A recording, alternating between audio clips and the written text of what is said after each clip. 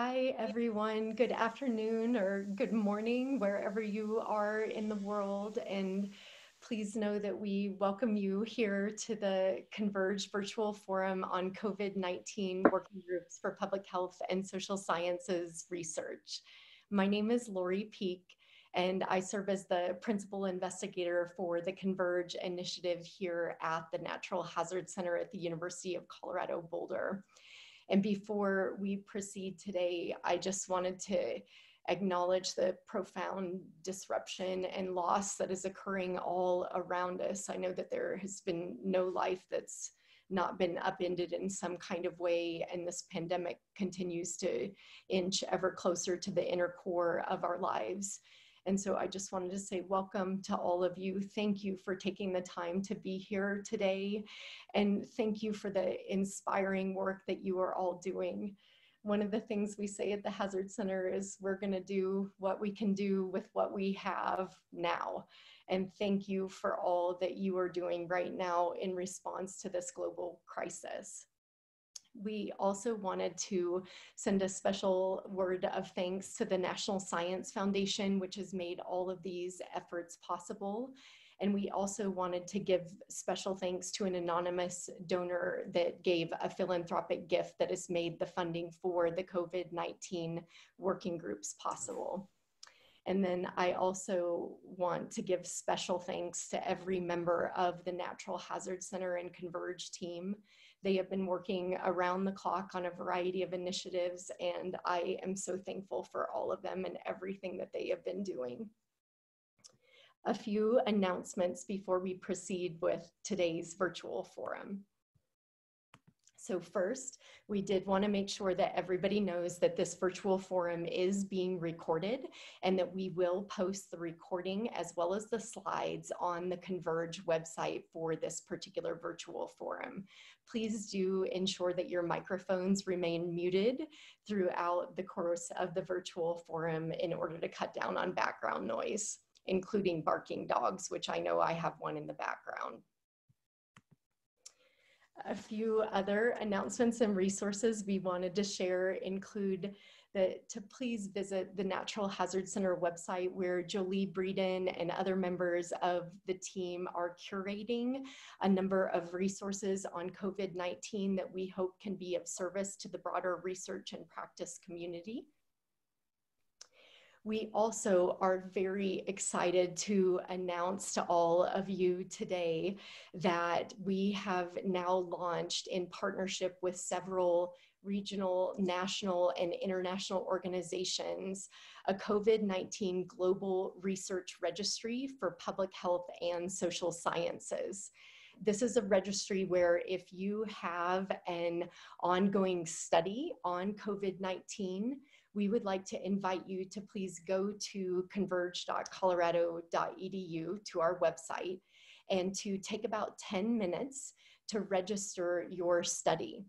And this is so we can highlight novel public health and social science research that's been initiated in response to this pandemic, to expand opportunities for research collaboration, and to try to reduce duplication of effort, to identify unmet research needs, and also to create possibilities to share and publish research instruments, data collection and ethics protocols, and data. We also hope that when taken as a whole, that this registry will help to further set a comprehensive social science research agenda. I'm also very pleased to share that in addition to this registry being available in the English language, it's also currently available in French, Mandarin Chinese, and Spanish. And that is because we are very fortunate to have Hazard Center team members who speak these languages and have already done the cross-translation of the website and the registry form. And we're always welcoming additional collaborations and contributions if there are others out there who may want to support this effort. We do, again, hope that you will share your study in this registry. Jennifer Tobin, who is the Deputy Administrator at the Natural Hazard Center and who many of you heard from on the last virtual forum related to COVID-19, where she shared an overview of the center's longstanding quick response program, is now going to do a brief update on where we're at with the applications received. Jennifer? Hi, everyone. I am excited to announce that on March 16th, the Natural Hazards Center released a special call for proposals to fund research that examines how COVID-19 is affecting potentially vulnerable or marginalized populations, healthcare workers and other frontline responders, various organizations and communities. That special call closed on April 1st, and we have now received 56 research proposals.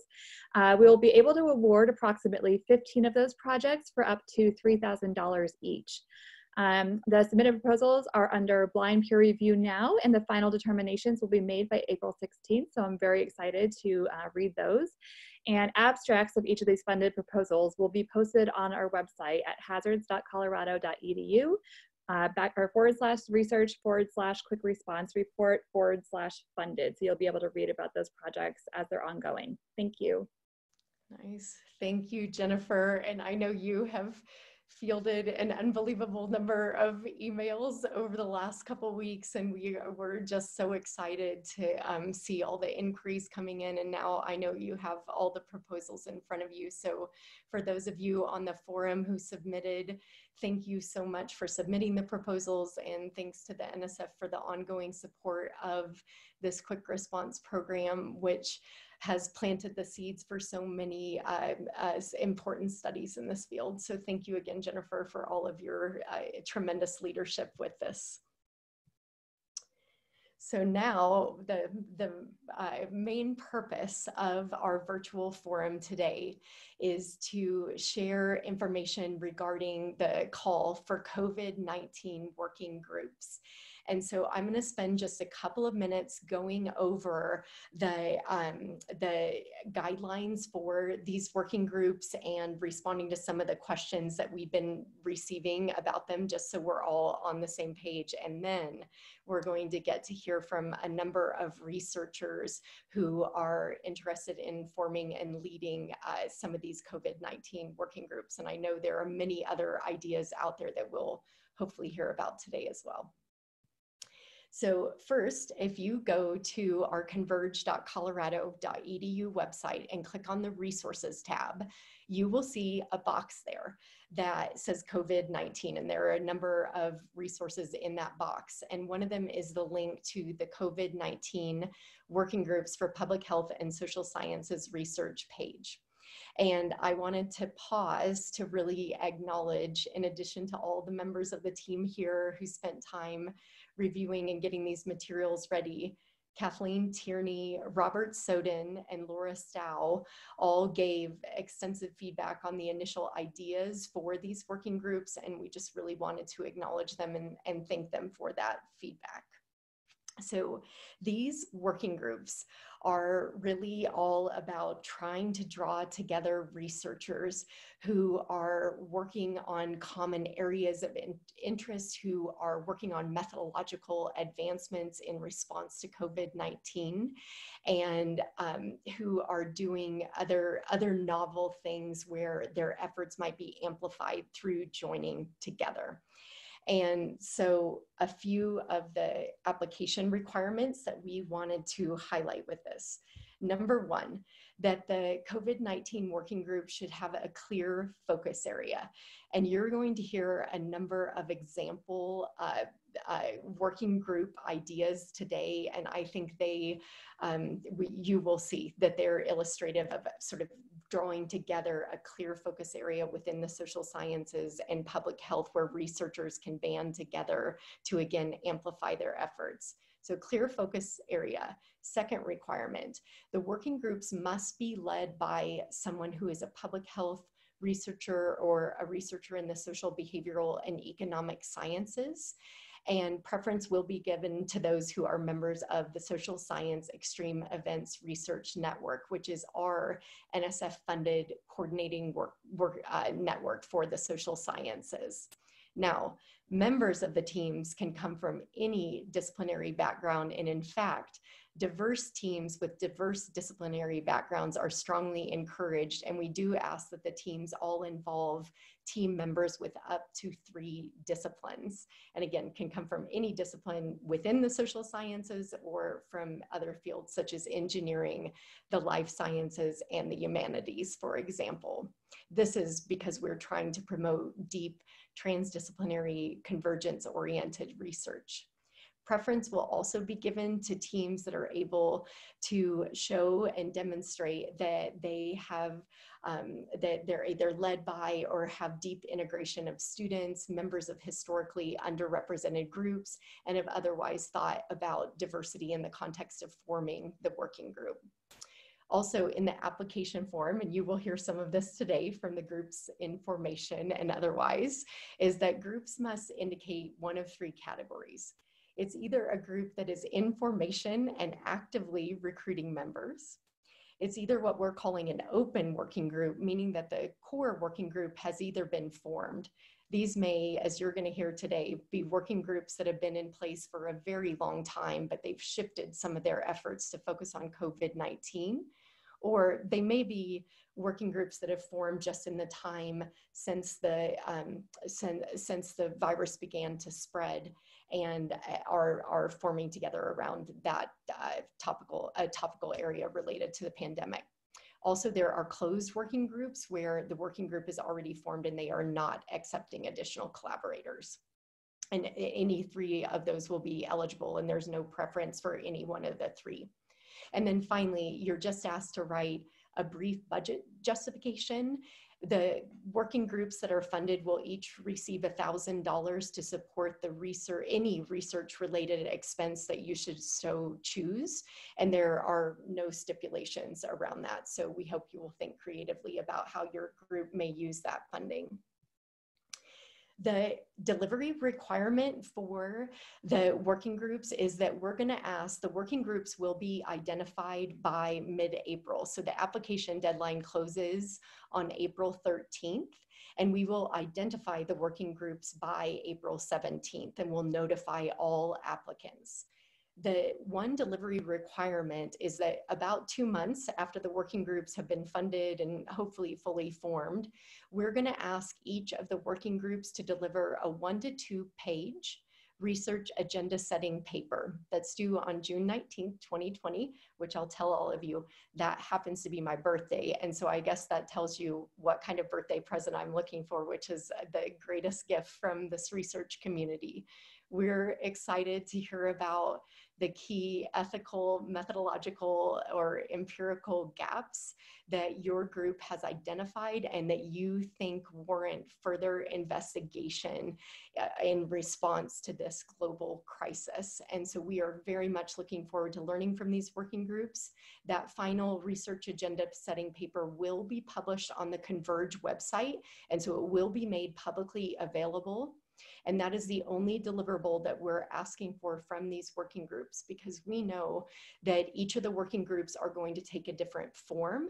They will engage in different ways with one another and so forth. And so we don't want to put other parameters around these working groups, because some of the magic is obviously just going to occur from that process of coming together and creating your own process for knowledge production. Now, we're going to turn to a number of researchers who reached out to us at CONVERGE with ideas for working groups. So last Saturday, for those of you who actually read the letters that I send out to all of you, Jen and I sent out a letter to the SSEER network and to other persons who've subscribed to updates through the CONVERGE website, announcing that we were going to be funding up to 30 of these COVID-19 working groups, and then inviting persons who had ideas for working groups to reach out to us and to let us know if they wanted to be put on the agenda for today. And as usual, this extraordinary community stepped up, and we have received already a number of fantastic ideas for working groups. And we're getting ready to hear from the working group leads for a variety of topics. But I do want to make clear to everybody on the call, because when Jennifer looked at the slides before this and she said, Lori, you have to make this clear. So these working groups, you're going to see that they're either are marked as they're open, they're already formed and they're open for new members, or they're closed and not open to members, or they're in formation and actively recruiting. And so what I wanted to say is none of these working groups have yet been funded. So they haven't been funded yet. The application deadline doesn't even technically open until tomorrow. And so these working groups have not been funded yet. But as you're going to hear from the researchers, again, many of them have already formed together. Others are in early stages of formation. But we just want to make clear, nobody's been funded yet. And these are the groups that are presenting that had reached out to us and had asked to be added to the agenda. We know that there are others who are likely on the forum today who may have additional working group ideas. So once we get through the people who'd been asked to be added to the agenda, all the remaining time will be dedicated to any other open suggestions or ideas and sharing from those of you on the forum. So thank you for listening to that overview. Thank you again for being here today. And now we're going to proceed. What we did, we sort of, based on the ideas that we've received so far, we ended up just grouping these into sort of 3 categories that you're going to hear about today.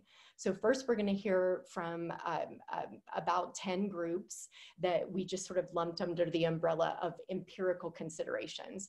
Then we're going to pause for a minute so that people can have a chance to sort of get on the chat and respond to the ideas they've just heard.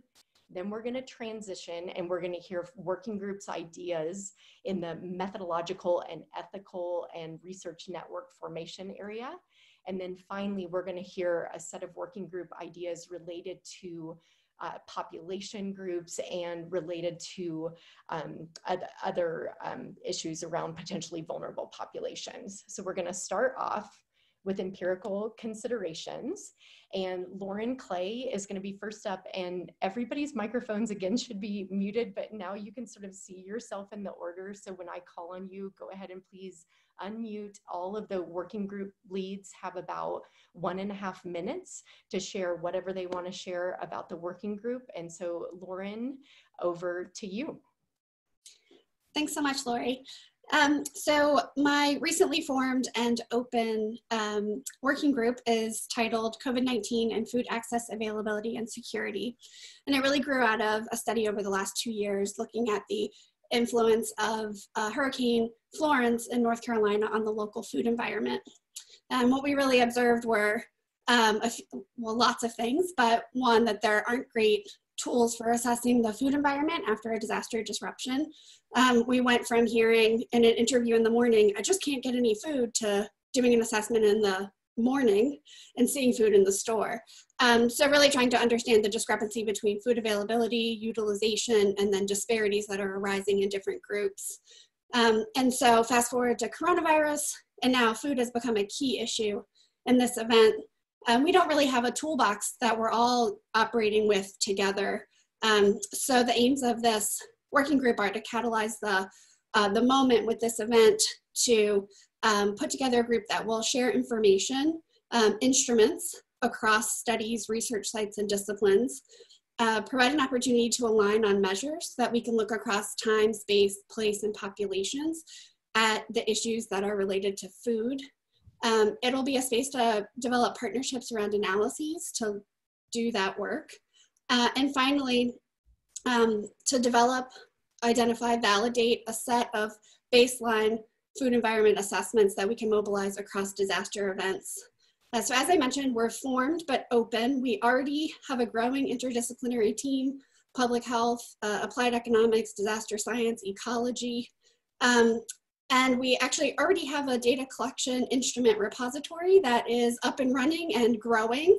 It will soon include a broader set of social determinants of health in addition to food. So if you are energized about the aims of this work group, if you have a disciplinary perspective that you'd like to contribute, or if you have any experience with evaluating and validating metrics, please reach out.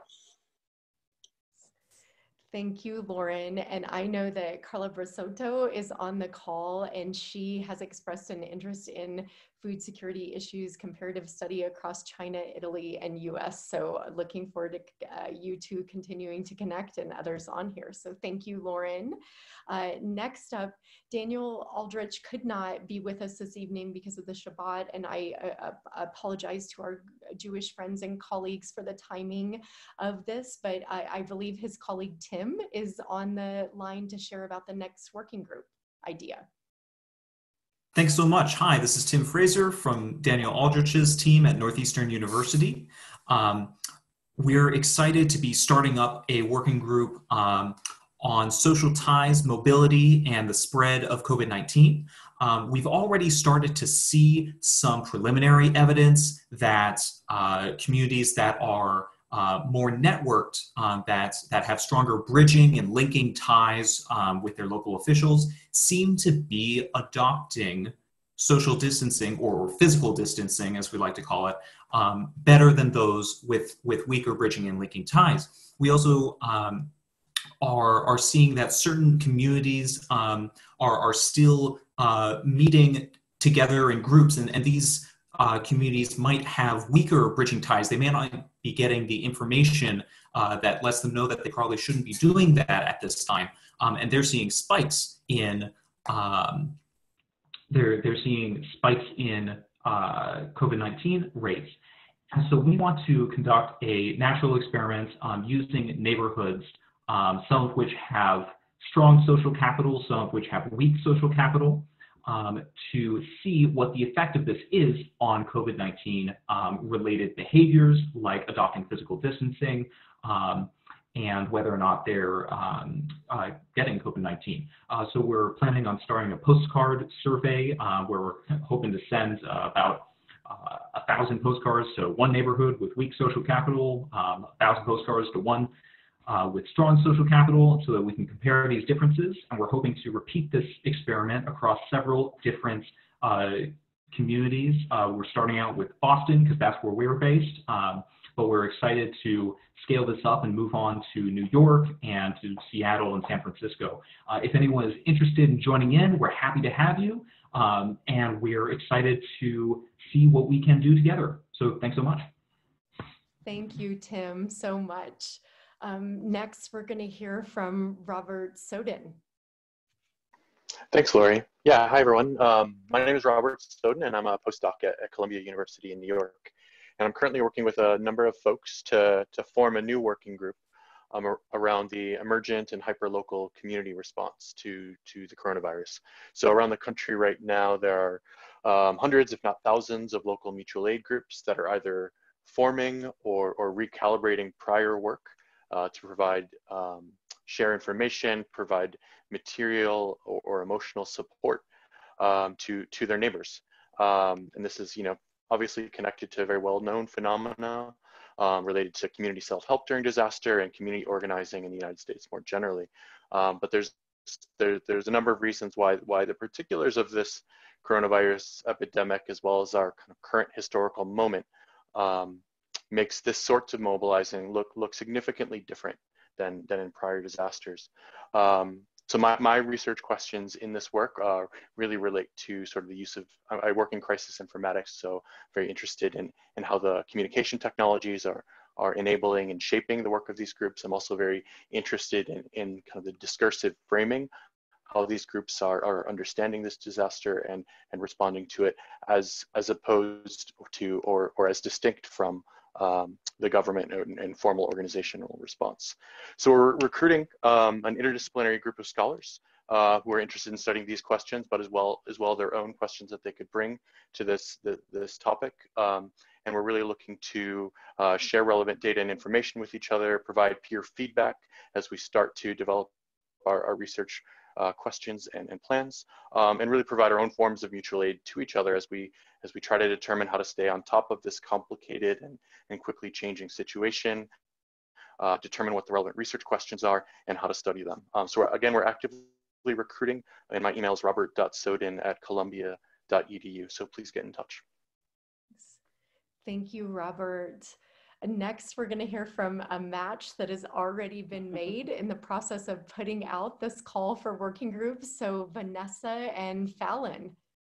Thank you, Lori. As you see here, I'm Vanessa Leon, and along with my colleague Fallon Adu, we are the co-leads for the working group on economic resilience of commercial corridors in majority minority communities. And Fallon will give us a little more about our working description and aims. Oops, sorry. Thank you all. We research commercial revitalization and resilience post-disaster, and we're adapting our research, our ongoing research of minority serving commercial corridors in New Orleans and New York to assess how these COVID epicenters are going to weather these crises. We envision this working group will do at least the following, not exclusively this, cultivate longitudinal study of commercial corridors that largely serve and or employ people of color, develop indices and indicators of economic distress and resilience in immigrant and ethnic enclaves, especially since this is where most businesses are small and minority owned. We want to illustrate with mixed methods in particular what it means for majority minority communities to be back in business, so to speak, and to illuminate the financial and social systems that support commercial revitalization and recovery in these communities. And already has been mentioned is mutual aid, but also philanthropic relief funds and other government sources. From our perspective, a mixture of research methods and explanatory models are critical to understanding COVID's impact on the commercial anchors of historically marginalized communities of color. So we represent the interdisciplinary social science of urban planning, but we welcome researchers to bring their disciplinary expertise and tools to bear on the study of business closure and displacement, tenant turnover and retention, Main Street vacancy, and vitality. Most of all, we're interested in expanding the repertoire of research methodologically and empirically, and we invite collaborators to share their own approach to placing economic resilience in the ecosystems of marginalized communities. Thank you, Vanessa, and thank you, Fallon, very much. And your cities are on all of our minds for sure. Thank you. Thank you. Thank you. So now we're gonna just take like a little brief pause because everybody's seeing, am I next up? And so these are gonna be our next 4 presenters. And so Patrick Roberts, who is now with RAND, you're gonna be next up. Thank you. Great, thank you. I'm Patrick Roberts. I'm a researcher at the RAND Corporation and also a professor at Virginia Tech. And our group is really looking at the impact of technology on public sector work in the COVID-19 environment. And there's some obvious applications to emergency management. How do you do distancing in emergency management? But there are other related questions too.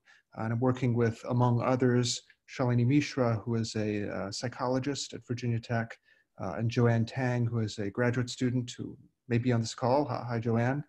And we begin with some pre-COVID work on digital distraction and information overload in emergency management and the effect on thinking and critical thinking faculties in particular. And we want to see, what does this look like in the COVID information environment, and what can we learn about how to manage information technology, digital information under COVID conditions. Thank you very much, Patrick. Next, we're going to hear from Elizabeth Alvarez. Hi, good evening, everyone. Thank you. So this is something that we're just starting to put together, and I might follow along with what Patrick just talked about, but I'm interested in the policy perspective of when, especially either countries or specific states or provinces in Canada made certain decisions around policies. So for example, when did they decide to close primary and secondary schools? When did they close non-essential services? The use of masks?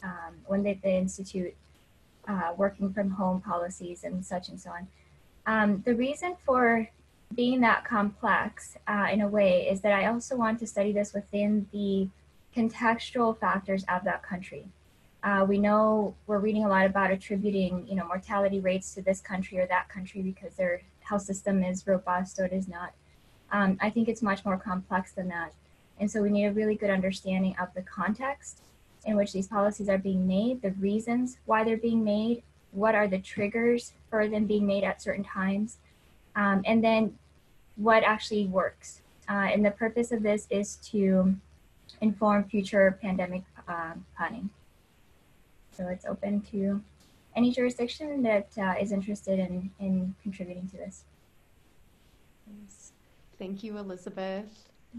Next, we're going to hear from Jessica Pardee and Dana Green, who've joined forces for a working group. Hi, hi, this is Jess.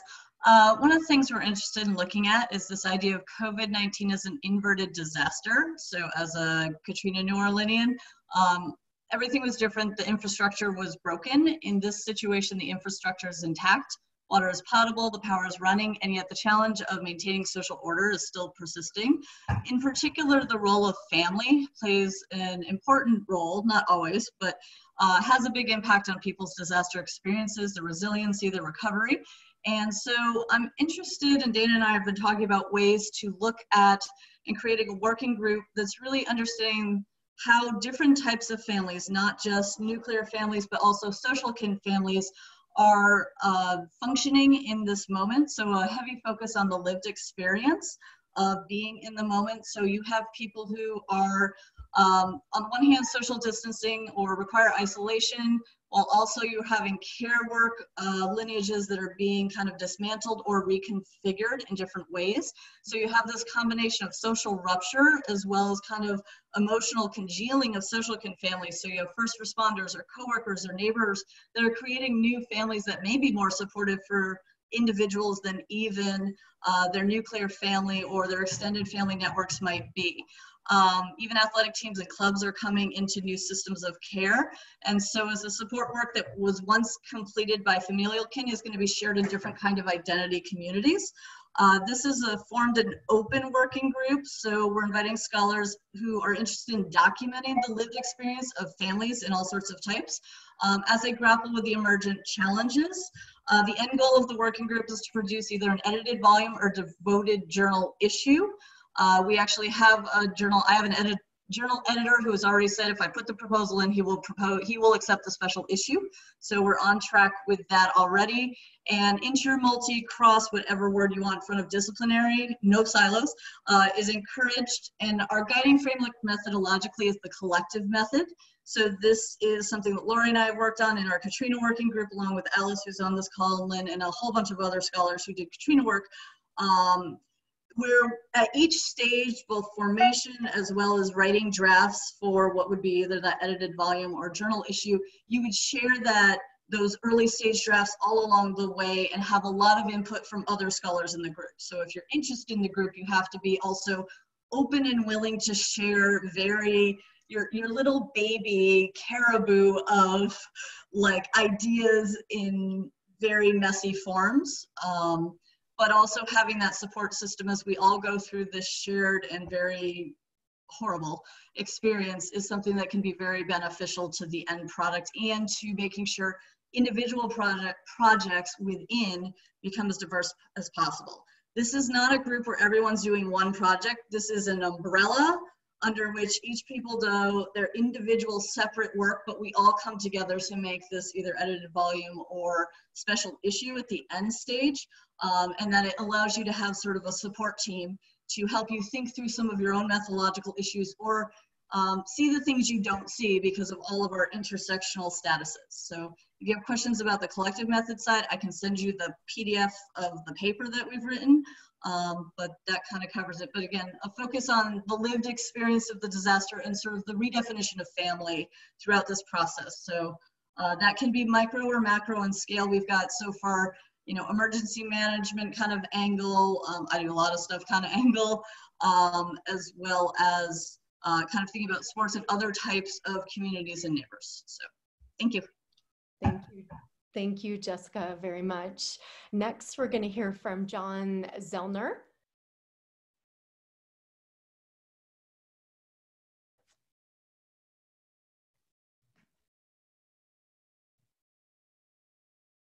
Oh, John, and this is for John from the University of Michigan. Are you on the webinar? I am. Can you hear me now? Oh, there we go. Sorry, I was Hi. just having some Yes, kind I of can see microphone you issue. and Sorry see about that. you. Thank you. So my name is John Zellner. I'm an assistant professor in the Department of Epidemiology and the Center for Social Epidemiology and Population Health at the University of Michigan School of Public Health. And so the title of our proposed working group is, focused on mitigating inequality in COVID-19 outcomes with a focus on incarceration, segregation, and poverty. And so the first part of this is the incarceration part of this is would be part of an ongoing project in partnership with the Cook County Correctional Facility in Chicago, which you may know is undergoing a large COVID-19 outbreak. So this is work that we're already doing, looking at MRSA, skin and soft tissue infections and transmission within the facility. So we have kind of unique access to a large urban jail that has a significant burden at this point of COVID-19. And aside from myself, the key co-investigators, one is an infectious disease physician who were named Kyle Popovich, who works with the jails and also with the Cook County Health and Hospital System, and also one of the lead physicians in the Cook County Correctional Facility. And so our objective here is to look at COVID transmission within the facilities, to model that using infectious disease transmission dynamics models, but also to think of the impact of transmission within the facility on the community at large. So, there's often a popular conception that that jails and prisons are these isolated places, but in fact, they're really very porous institutions. So these are places where people are coming in and out. The average stay is about 30 days. So people are being arrested, brought into the facility, perhaps they're not even charged, but eventually are sent home, and obviously they're exposed to risk in the facility. And then when they leave, there's onward risk to their families and communities, right? So we're seeing, this is one of the many ways in which, incarceration and mass incarceration in particular, spreads the burden of disease differentially on impoverished or on discriminated groups. So, this is an area that we're looking for some help in building out the theoretical framework and for thinking about the way to maximize the impact of this work. But we also have a very strong infrastructure for collecting these data. We'll be getting them prospectively as we go. So this is a project that's kind of already ongoing, but we're looking to really build it out and make an immediate impact on transmission within the facility and risk to the community at large. And then as a secondary goal, as we go forward, we're going to be thinking about, publications and other funding opportunities, but this is really part of the immediate response in the present moment. And I think through that, we're going to learn quite a bit. Thank you, John. Okay, and now we have 4 more groups in this particular thematic area of empirical and topical working group proposals. And so giving everybody a second to find their name on there. And so Sarah McBride and Bob DeGroot from the US Geological Survey, you're going to be next up whenever you're ready. Hi, everyone. Thank you so much, Lori and the CONVERGE team, for hosting us today. I'm Sarah McBride. I'm a research social scientist with the US Geological Survey. And I think our group title really explains it all. What if the earth underneath our feet does something really unfortunate during this time? And we want to understand how our systems and how our people would cope given the COVID environment we're currently working in with this added strain or pressure if or when something does occur. So just quickly about our group that we've already formed. We are an open group, so we are looking for members if you're interested. Currently, we have a mixture of researchers from anthropology, from different disciplines, from anthropology to social psychology, communication and media studies, sociology, disaster and emergency management, and operational research, and public administration and public policy. We want to work across mixed methods and in some ways really the size and the scope of whatever event that it will occur will determine which methods will be more appropriate. So we need researchers who are really quick on their feet and willing to go with whatever event Mother Nature throws at us at this point. Currently, we've got a number of moderate and slightly damaging quakes that have already occurred in the time of COVID, including particularly in Utah. We had an earthquake in Texas and in Idaho, and Puerto Rico also has an ongoing aftershock sequence that is still generating some pretty sizable earthquakes. So if you want to join the team, and I really hope you consider it, who want to study the exciting world of geohazards with us, we're looking for scholars who are both diverse in terms of disciplines, but also geographically. So we already have people from New Zealand, Puerto Rico, Washington, Colorado, and California. Those areas are geographically represented. If you don't come from those areas, please reach out to us. Although even if you do, we'd still love to hear from you. The type of disciplines we currently don't have expertise in right now is infrastructure, urban and regional planning, building engineering, public health, data science, and computer science, and really creative and expressive arts. We would love to hear from our art scholars here because we know that arts are so critical in response and recovery from disasters that are generated from geohazards. However, if I didn't list out any of your disciplines, please reach out anyway. We want to also collaborate across not only academic institutions, but also other national geological surveys and government organizations like the one I work for. So thank you very much. Thank you, Sarah, and thank you for taking time for this. We know the USGS has been very busy with the pandemic and also the earthquakes you named, so thank you. Next, we're going to hear from Dave Hondula. Yeah, thank you, Lori. Hopefully you can hear me okay. Yes, you sound great. And thanks to you and the team for putting this discussion together. We can just take what Sarah said and duplicate it, but take below ground hazards and shift to above ground hazards. I see a question that just came in on the chat about flooding, which is perhaps a little bit of both. What motivated us to think about putting a working group together here in Arizona is that we've literally been in the midst of our pre-season heat planning as this crisis has been unfolding. And there are already questions that have emerged from some of our public sector partners about how to operate various heat programs this summer, given some of the restrictions and recommendations that might be in place.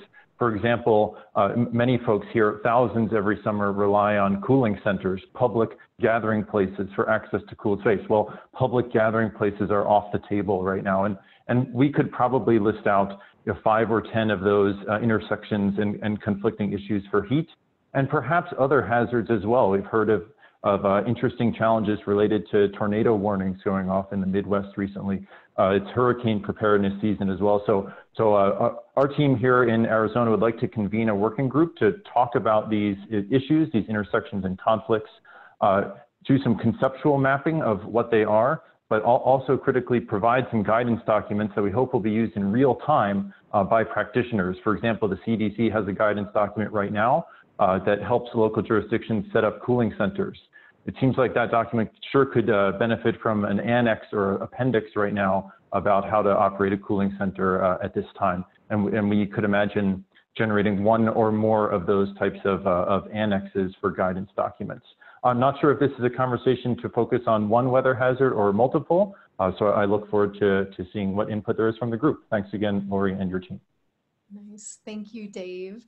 And speaking of the amazing team, Jennifer and Katie, as always, are helping to keep us on track. And they just messaged me that John Burton is out there, and he asked that because I can't, when I'm running the slides, I'm so sorry everybody, but I can't see the chat. And so John had chatted in and said, if you're trying to message the researchers after they share, if you can try to direct message them so they don't get lost in what looks like, I think, a lot of chat messages coming up.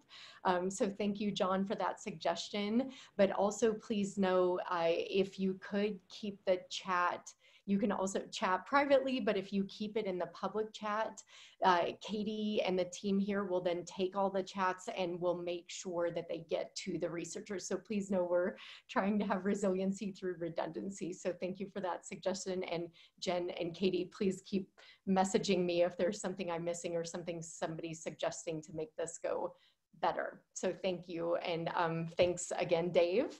And so now we're going to turn to Kailash Gupta, our colleague in India.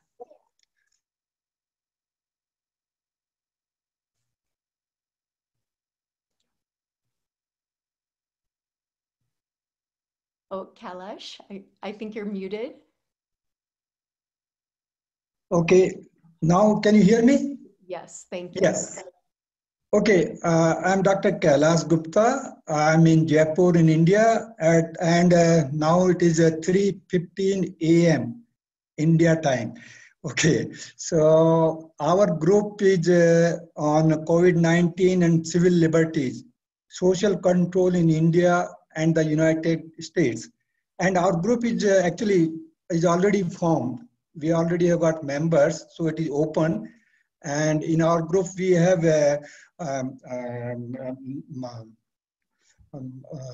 from Kansas State University, assistant professor, or associate professor, which of journalism. And we have got 2 students and computer professional and environment science and disaster studies. And we are looking for other members. So, so if you are interested, you are most welcome. So now I'll tell you about our focus.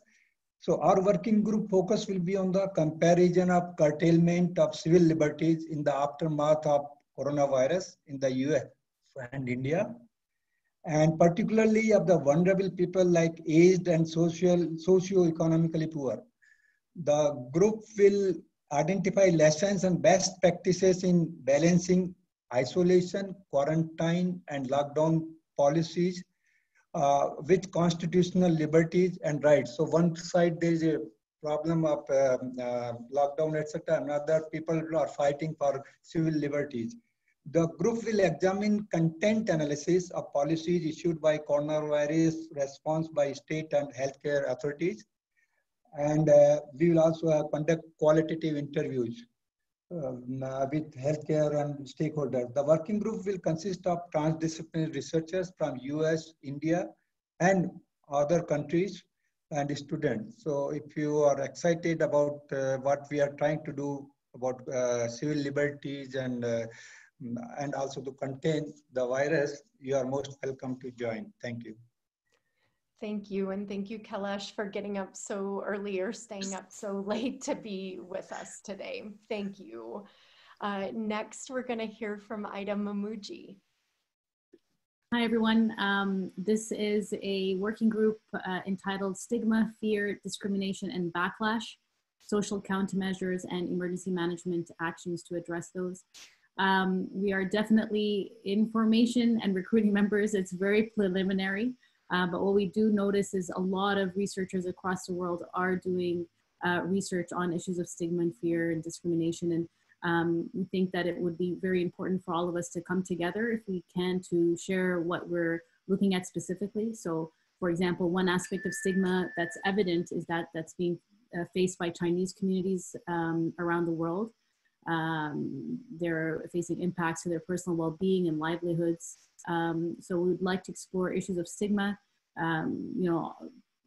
that being faced by Chinese communities is one aspect, but also what is stigma once somebody contracts COVID and recovers, for example, that can be something else to consider. So in addition to exploring those issues, we'd like to look at social countermeasures or emergency management actions to address the issues of stigma and essentially to improve community cohesion. So I'm listed right now as the person here that's talking in the lead, but I'm definitely, this is so preliminary. I really hope that if people are interested in joining this group, we can come together and find who would be best placed to lead an initiative like this. Thank you so very much. And so the 12 working group ideas that you just heard, again, were just sort of generally placed under this sort of empirical and topical area. And now we're going to sort of pause for a moment. We're going to turn where we have 9 additional proposals that are going to be under our next organizing frame, which is ethical concerns and methodological advancements. And so I'm just trying to talk a little bit slow. So if anybody has you're trying to message out to any of the researchers who just went, please feel free to do that. And also know that, again, we'll be posting this video and we'll definitely post the slides with everybody's contact information online after this forum is complete. So thank you. So next, we're going to hear from Jack Rozdilsky in this particular thematic area. Jack, whenever you're ready. Oh, okay. Thank you, Dr. Peak and group. Greetings from Toronto, Canada. I have comments for about 1 minute, 30 seconds. The title of this proposed group is the doing of research during COVID-19. The status of the group is formed and opened. To differentiate from some of the previous discussions, very interesting discussions that have been presented, this group is not intended to focus on a specific topic of inquiry, but more of the operational aspects of doing research in difficult times. The group is guided by a primary principle of doing no harm during COVID-19 research. The purposes of the group are 2. 1, to identify problems, document the complexities of quick response research, and consider the unintended consequences of the work that we are all doing. The second purpose of the group is to attempt to suggest workarounds and identify potential solutions to some of these problems. Areas of inquiry lie under ethical concerns and advancements and methodological innovations. I have taken the liberty to be the lead organizer for this group, and I've been seeking guidance from persons who have great experience and qualitative field research, including Jane Henrique, an independent researcher out of Washington, D.C., and Joanne D. Ruin, a sociologist out of University of Louisiana, Lafayette. If anyone has interest in such topics and cooperating with this proposed group, please feel free to reach out to me. That is the conclusion of my comments. Thank you, and over. Thank you, Jack, very much. Next up, we're going to move from Toronto to Florida. So Pallav, you're next up. Hi, thank you, Laurie. Yes, the working group that we are thinking about is Social Vulnerability and System Interoperability Modeling Group. Basically, we are trying to build on from some of our ongoing work. You know, we have an ongoing project on CRISP, Critical Interdependent Infrastructure System and Processes. So what we do in this working group, basically, we are proposing building computational social science tools to develop, coupled socio-infrastructural models. And our objective is to how do we optimize responses in terms of showing different pathways of recovery and resilience and so on. So that's the big picture of our working group theme. And given our ongoing work, we have a good deal of expertise in hurricane-related coastal hazard risk. And remember, we have a huge coastal population in the Gulf and Atlantic, and specifically being in Florida, we have a very large segment of elderly people. And yesterday we just saw the news that this year Colorado State University and other organization that gives a long-term hurricane forecast, and they are saying that we have a very active hurricane season coming down the line.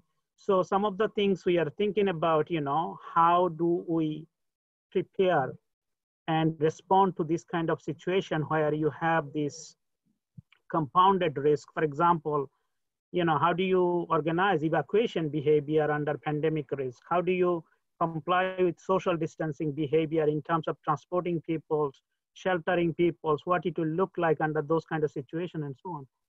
So methodologically speaking, our objective is to collect social and behavioral data at a very granular level, business, households in different demographic and economic gradients.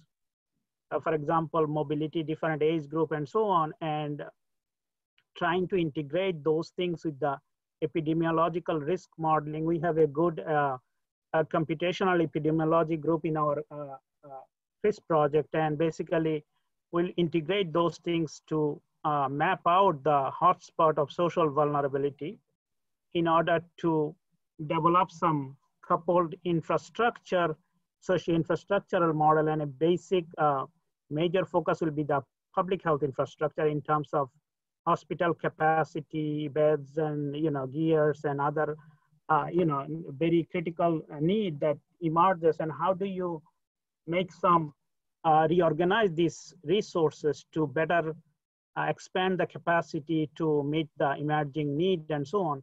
So in general, we are trying to start from a very micro scale, household, business levels, different types of modeling, ensemble types of approach, taking it to the, scale it up to a regional city levels to understand the inoperability, what kind of disruption or what kind of impacts it has, and how do we optimize the response to plan and to enhance the resilience and so on. And one of the things that we consider, given the existing, the way hospital networks or public health networks works, there probably a good deal of efficiency you can gain by resource pooling, resource sharing across different healthcare facilities and so on.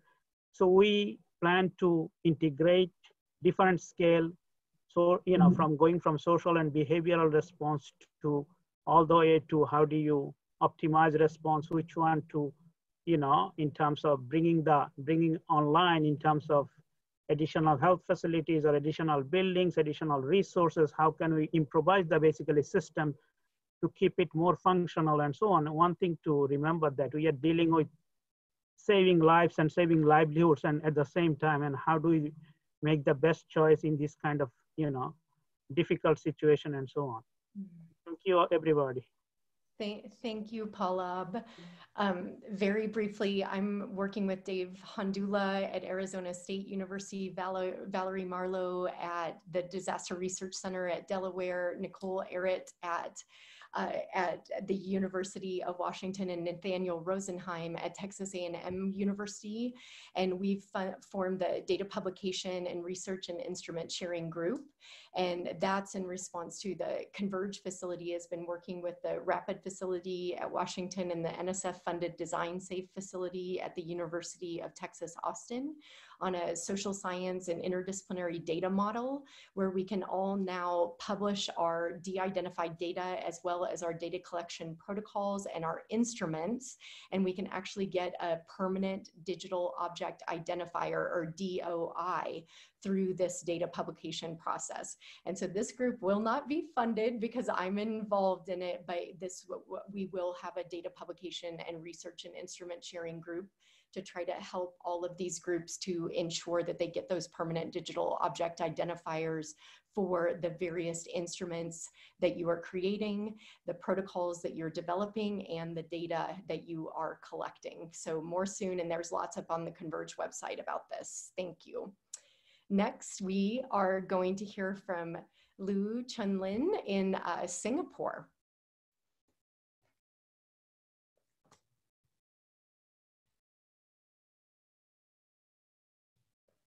Lu, are you on the call out there? Oh, sorry. Oh, here we go. Okay. Hi, hello, Professor Rory. Hello, everyone. I'm Serena, assistant for Dr. Liu from the KNC Protective, Singapore. Okay, our working group title is to introduce one methodology research on advanced integrated security system. It aims to link numbers of complex security systems, such as the access control, firewall, screen systems, in order to mitigate the possible threats and risk for the healthcare facilities. Okay, the implementation of these methods on healthcare facilities is also suitable for other infrastructure, such as school, institute, hotel, hospital. Okay, so due to the current outbreak of the COVID-19, infectious diseases of protection, infectious patients are now being managed with a high vigilance. Deploying mass viral screen systems providing the negative pressure rooms at nearby accessible healthcare facilities.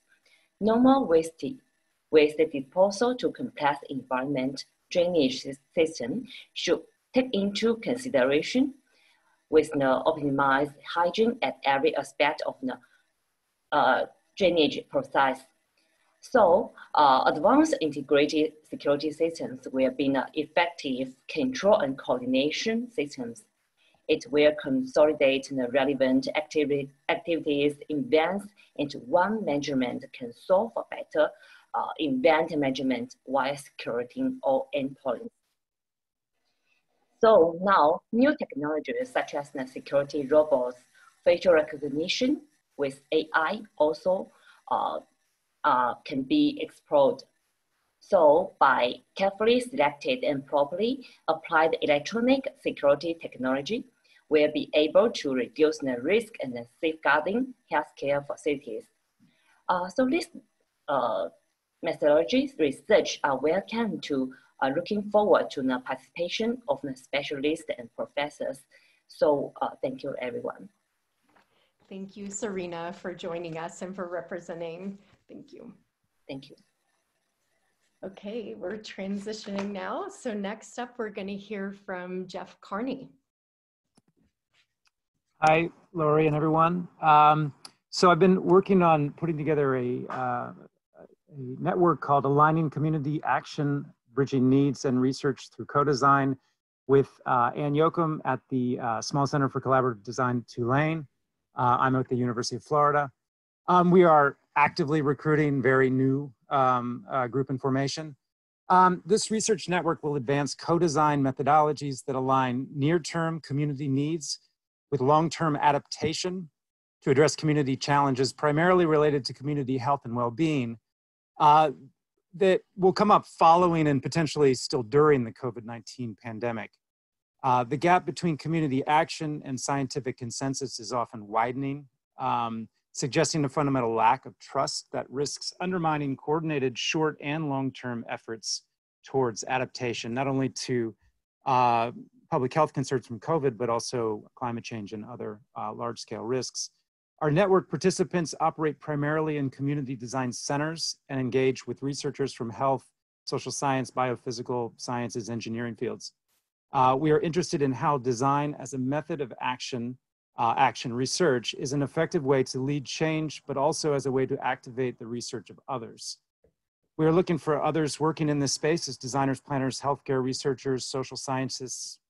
Really, it's a totally open group.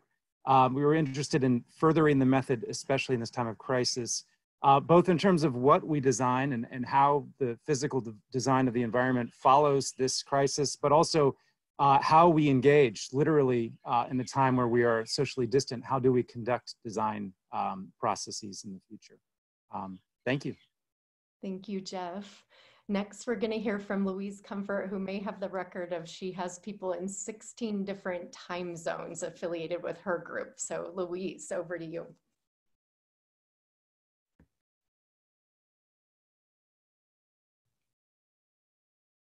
Oh, Louise. Am I? Oh, there we go. Got it. Okay, sorry. We've organized a global researchers network for COVID-19 that focuses on understanding dynamic mechanisms that have generated a global pandemic across communities, organizations, jurisdictions, sectors, and nations. We seek to identify factors that build collective cognition of risk, enabling coordinated action to bring this pandemic under control, and factors that inhibit coordinated action. Our working group includes researchers from 9 countries: China, Korea, Japan, Italy, Germany, Ireland, Turkey, Canada, and the US, and 2 doctoral students who are working with their mentors. We aim to develop a rigorous, disciplined approach to address large-scale, complex, interdisciplinary dynamic problems that elude current methods of research, analysis, and policymaking. We seek to apply a framework of complex adaptive systems to capture the interdependent sequences of decisions that lead to cascading consequences. We recognize that innovative methods of data collection, analysis, comparative research, and data exchange are essential to address these massively complex problems. Our goal is to model the emergence of collective cognition of risk across communities and the transition to collective action to reduce risk on a global scale. Thank you, Louise. Samantha.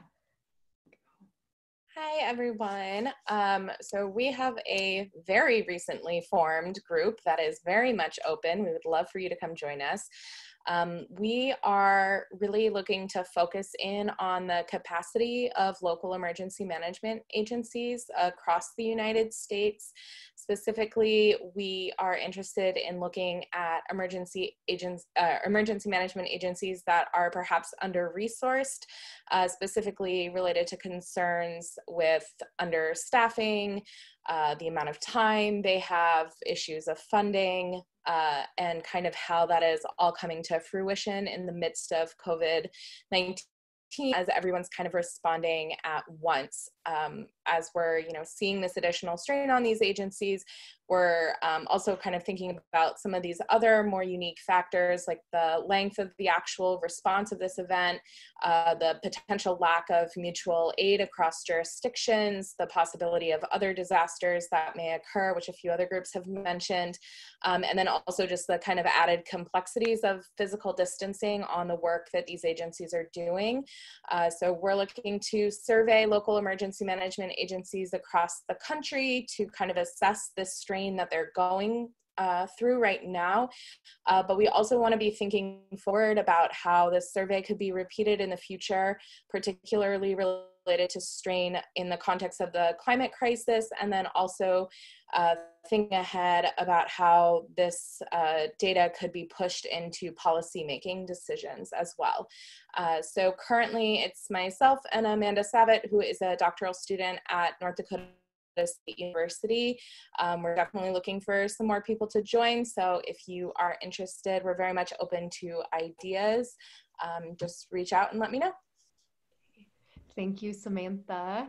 And next we're going to hear from Brian Houston. Thanks, Lori. Yeah, our working group is focused on COVID-19 communication ecologies. And our group is actually the opposite of formed and closed. We are in formation and actively recruiting members. So if anyone's at all interested, please let me know. I was very late getting my information into Lori, so this is my fault. Brian, that was my fault. I'm sorry I didn't update that. I'm sorry. No, really. I sent my stuff like 10 minutes before the meeting and Lori still got it in. So thanks, Lori.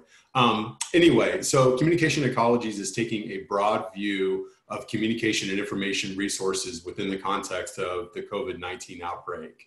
We're going to be looking in this working group at the connections and interactions of interpersonal, organizational, and mediated communication and information resources. So this isn't going to be necessarily focused on like discrete messages and message strategies, but kind of the broad ecology of communication and information. And what we're interested in is the way that those communication and information resources are connected and then related to a variety of outcomes. So outcomes we're going to be interested in are things like risk perceptions and protective behaviors, physical and mental health and functioning, social connections, and other things. This will be a very diverse group using different methods of investigation, for example, surveys, social media data analysis, GIS, network analyses, these sorts of things. We already have representatives from public health, social work, communication, engineering, but this is definitely a group where the more the merrier. I think some of the scope of the working group will definitely be looking at comparing different communities and groups in terms of what these communication ecologies look like related to various outcomes.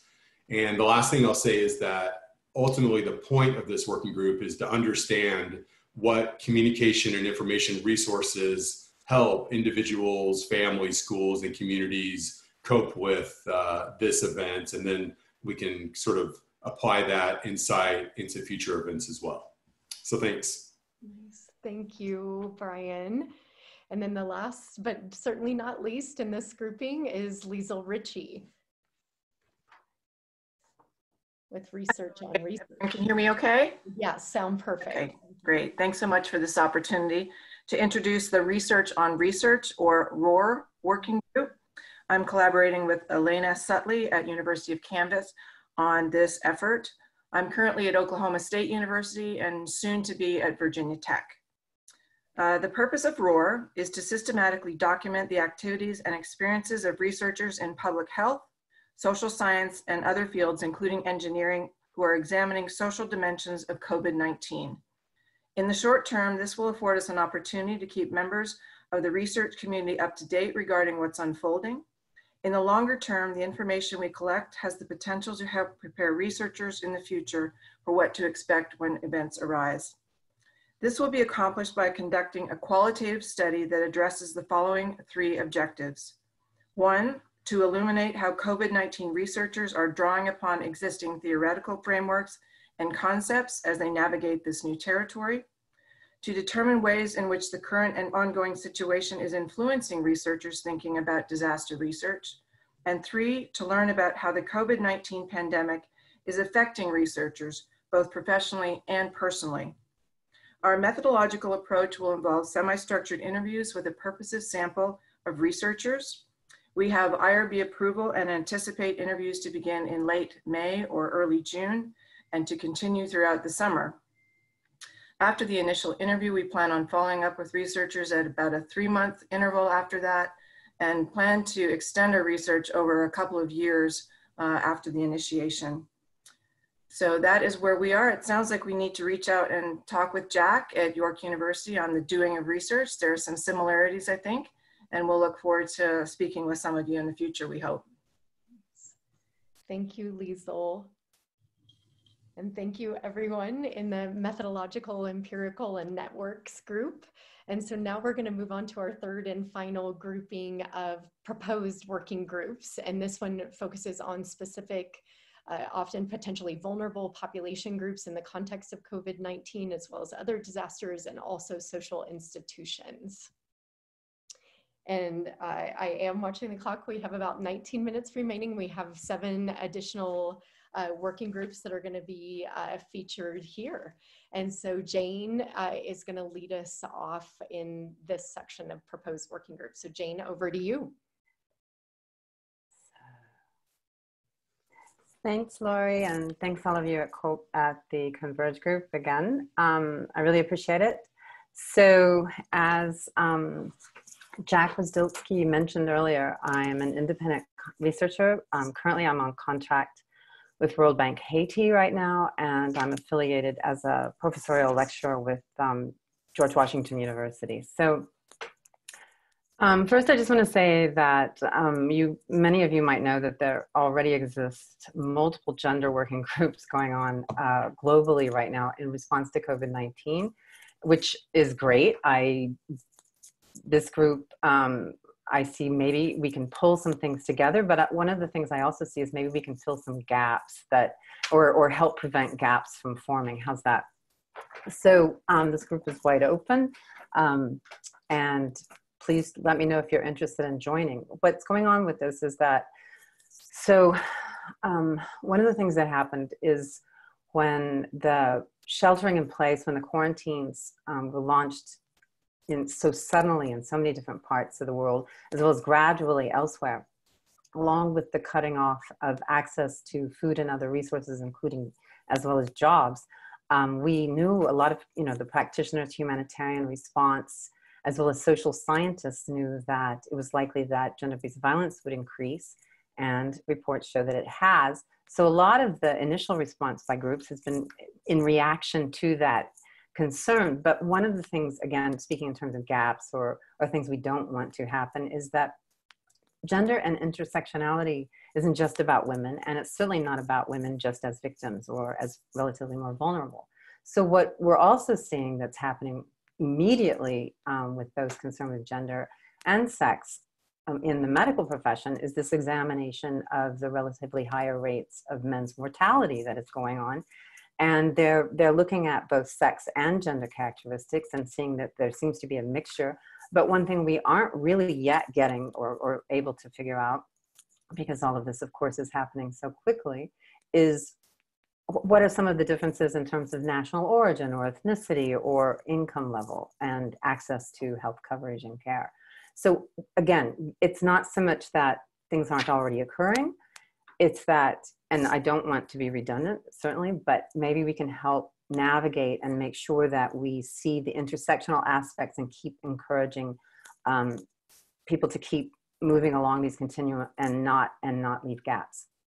Finally, one of the other things that we know, and several of the speakers so far have been talking about these multiple disasters that we can anticipate or that have already happened, for example, in Puerto Rico with the earthquakes and the upcoming hurricane season. So I, for example, some of the people that I'm working with in our current research are looking at gender-based violence under those contexts. So people of different genders with these compounded events and within this larger catastrophe, how are things happening there? Are they fitting with older patterns that we did predict and are occurring? Or is something new going to be taking place and are new adaptations possible? Then another aspect that where so many things are happening at once. Food security was discussed by the first group. Another one of our teams are looking at research and farming regionally, as well as food security. And then another group are looking at migration issues and refugee issues, but also the migrants. I'm sure this is in different places happening at the same time, but as the season shifts, seasonal migration is still happening. So a lot of people are without homes, without shelter, and with all of the concomitant issues going on. Again, these are not unique to women, but they are gendered, intersectional issues. And the more that we can explore how this is happening, both within households and without. Finally, of course, a lot of talks have been coming out in the popular media since so many OECD nations are being impacted and so much is happening within the household about gender roles. And maybe going forward, again, gender roles, intersectional aspects of that by race, sect, language use, migration status, citizenship status, disability status. There's so many ways that we can be looking at these roles, and again, adaptations going forward. The final thing I want to say is that this is one of the key points that I feel that all of us can be working toward, is not just thinking about COVID-19. Yes, I understand that this is about COVID-19 and that this is what's happening right now.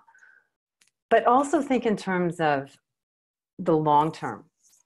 Speaking specifically now about gender, whenever we've looked at disasters and their outcomes, we know that a lot of the more serious aspects of vulnerability are in the long term, the aftermath, when many of the humanitarian workers have left, when many of the policies have shifted back to supposedly everything's fine now. Yeah, so yeah, thank you so much. I really hope we can think about that. Sorry, thank you for cutting me off. Please, no apologies. Thank you so much for that, and thank you for making sure it is information actively recruiting, because there are so many issues. So thank you. And now we're going to turn to Laura Stow, who's going to pick up on that issue of disability. Laura. Hello, everybody. Our working group will be looking at disability and COVID-19. We currently have 9 members from 5 universities representing the disciplines of educational psychology, disability studies, special education, and social work. And so our goal is to examine the intersection of disability and COVID-19 as a natural hazard. We're focusing on how this unfolding emergency is affecting people with disabilities, particularly with respect to access to social services, attendant care, medical care, and community resources.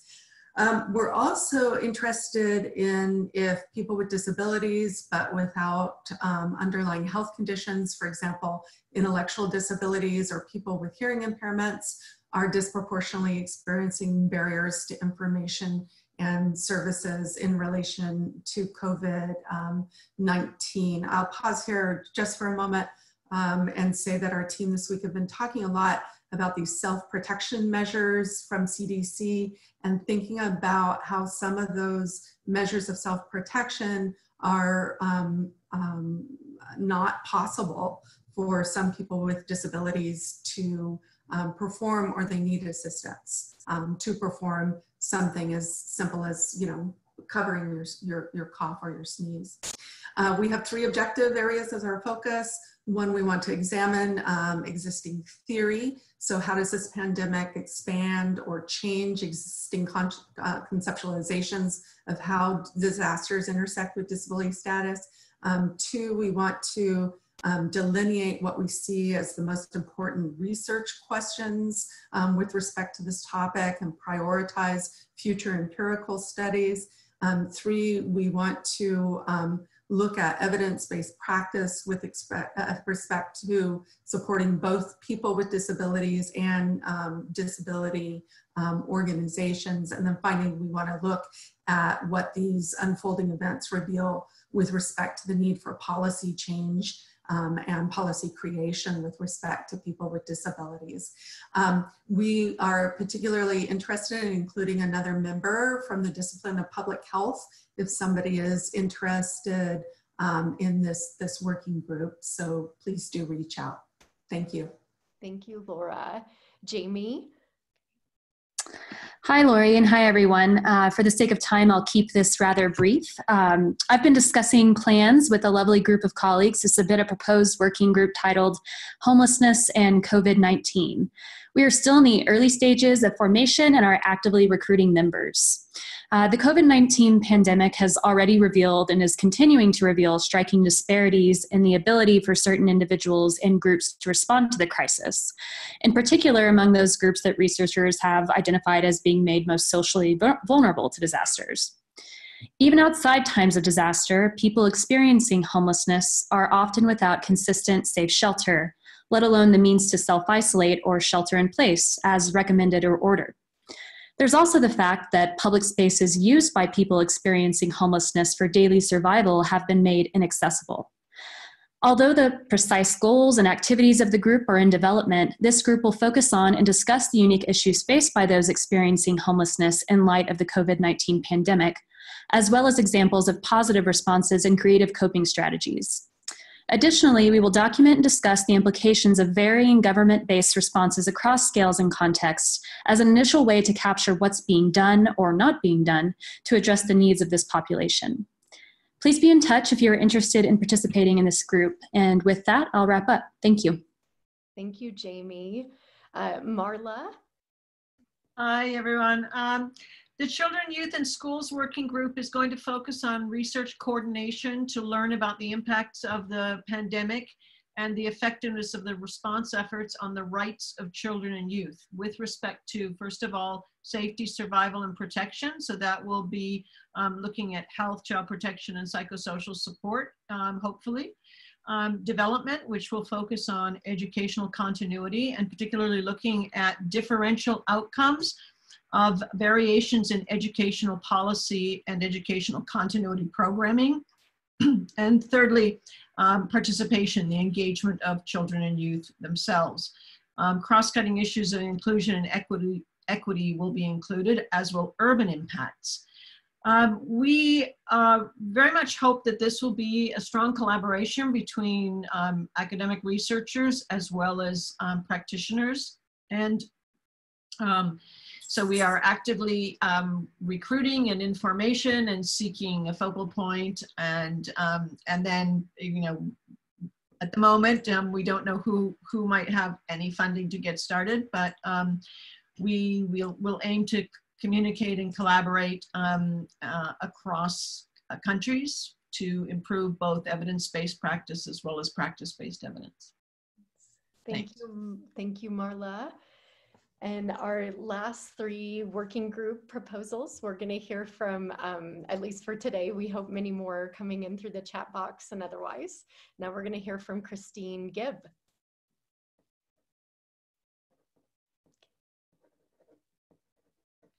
Oh, Christine. Hi. Oh, hi. Okay, we can hear you. Okay, good.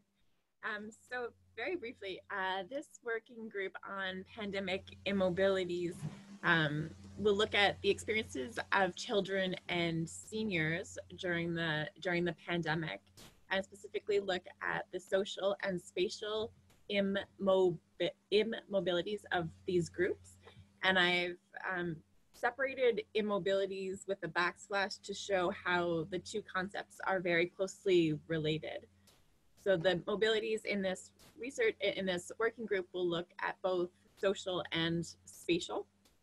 And then the goal of this research, of this working group, would be aiming to provide recommendations to governments, public health and school officials, and other stakeholders. So this is responding to some of the comments that Ben Wisner had earlier in the chat box about what are some of the operational products or practically useful inputs or interventions of these different working groups. So one of the goals of this working group would be to look at some of the deliverables of where research on seniors and children can be most usefully placed, whether it's in the hands of school boards or nursing homes, policymakers, teacher training, that sort of thing.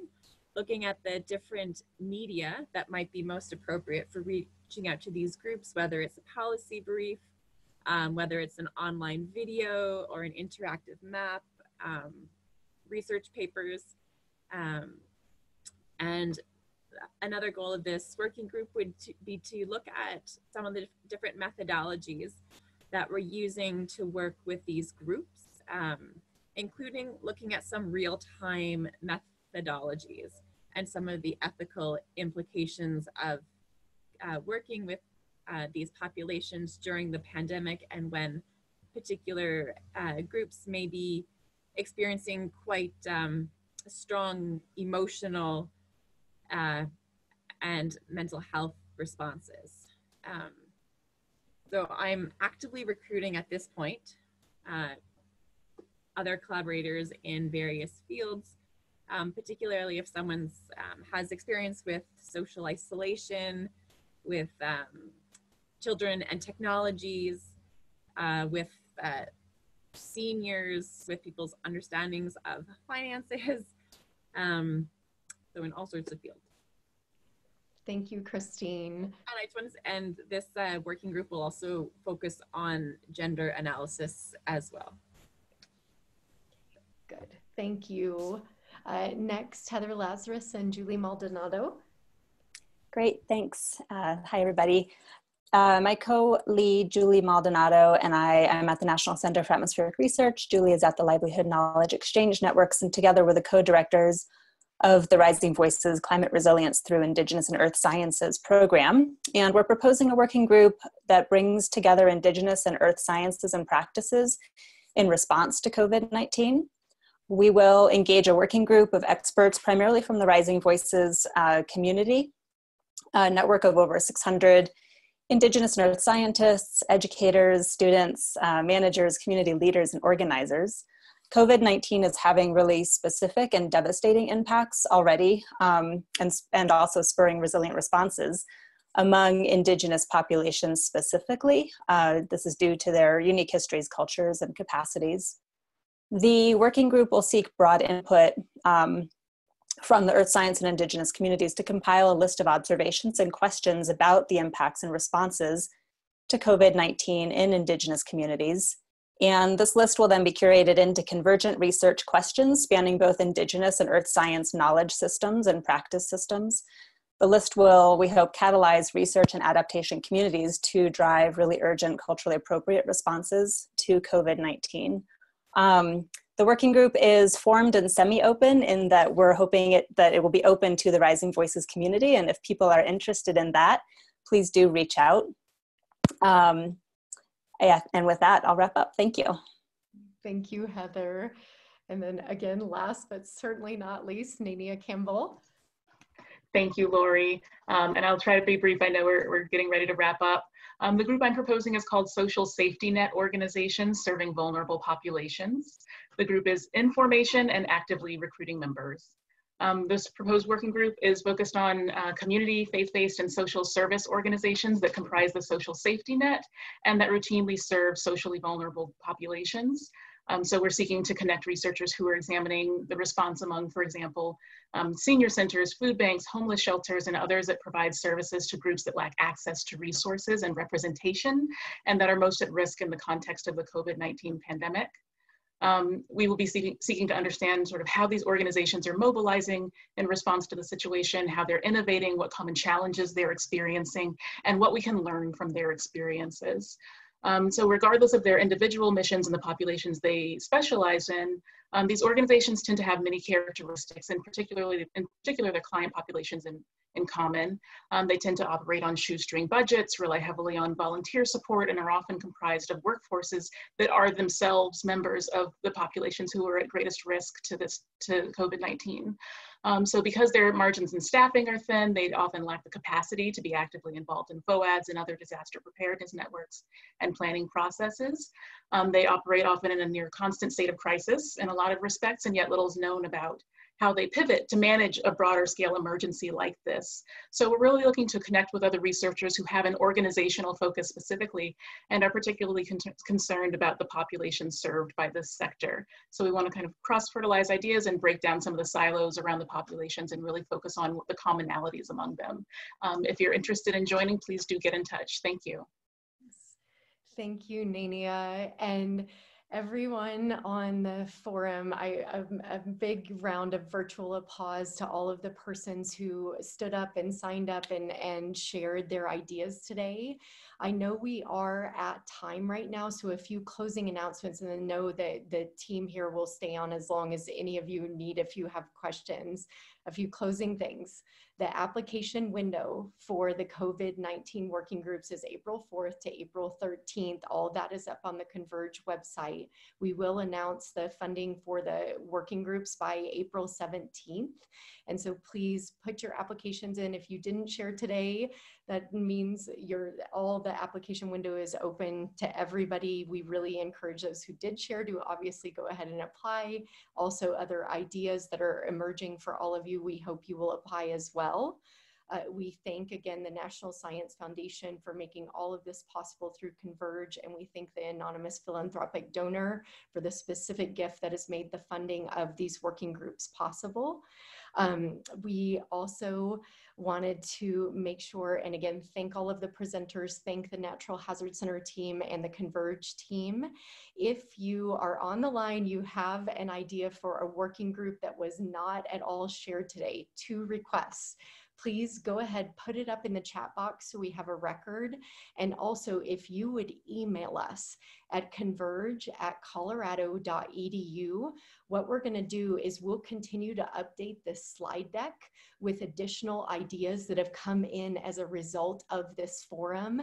And then we're going to get these slides posted so that as people are coming to the website and looking for working groups to potentially form or to join, that they can really see all of the ideas that have been generated by this extraordinary community. So again, you're welcome to put the information up in the chat box and we'll follow up if you have other working group ideas, or just email us directly at converge@colorado.edu and we'll share this level of information on your working group idea.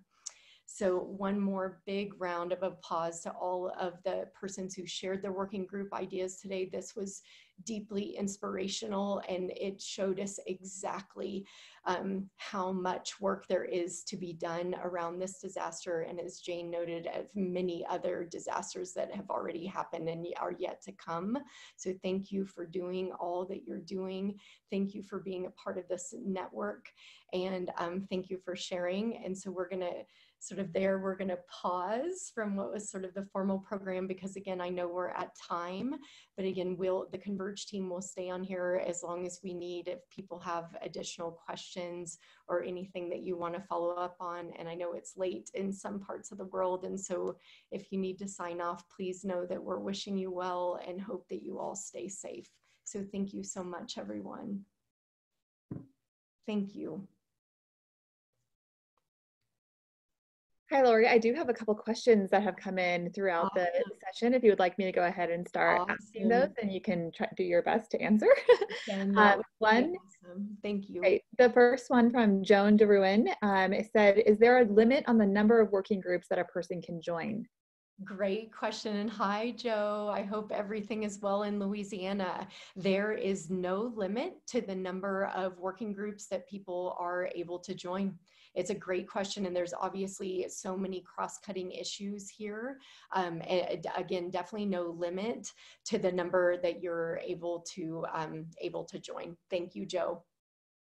And then we also have one from Dana Green, who says that Marceline and I are wondering what happens when a project fits into more than one working group category. Great question, Dana, and hope you are doing well in North Carolina.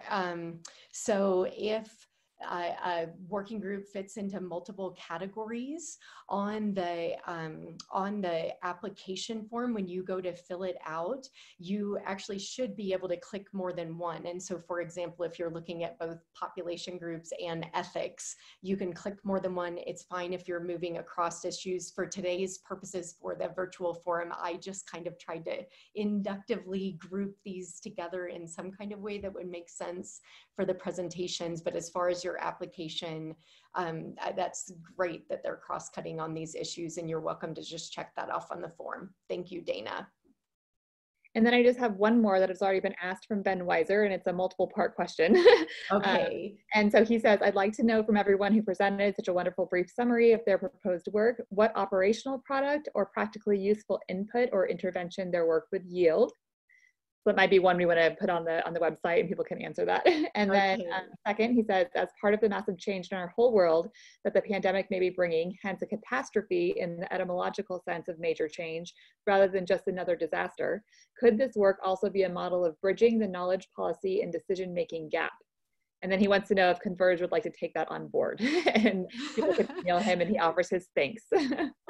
Ben, thank you so much for being with us, and thank you for both of those questions. And so to your first question about sort of the operational, what are the operational outcomes of these working groups? And I love that Christine in her remarks really started to respond to what you were saying. So our formation of these working groups, we are not putting that requirement at all on the working groups, because we want them to be as creative and expansive and, you know, just whatever the working groups end up imagining, we really want to leave open that space for transformational thinking. And so we're not putting that requirement on the working groups, but questions like yours, I think obviously, we did hear some of the working groups have various outputs, from a book to a journal special issue to maybe some of that operational guidance that Chris was referring to. And so, Ben, it is a fantastic question. I think you've obviously provoked the working groups to really start thinking about that, and really appreciate it. And to your second question about Converge really taking that on, I say in partnership with you and in partnership with all of us. I mean, this is has always been the power and the strength of this extraordinary social science community, and it's a beautiful question you pose. And as Jen said, I think we're going to have to figure out how to get that up on the website as sort of a unifying sort of question. So thank you, Ben, and thank you, Jen, so much for reading the questions. Okay, we have one from Joshua Moses, who just asked, is it okay to have non-researchers on the team, for example, faith leaders?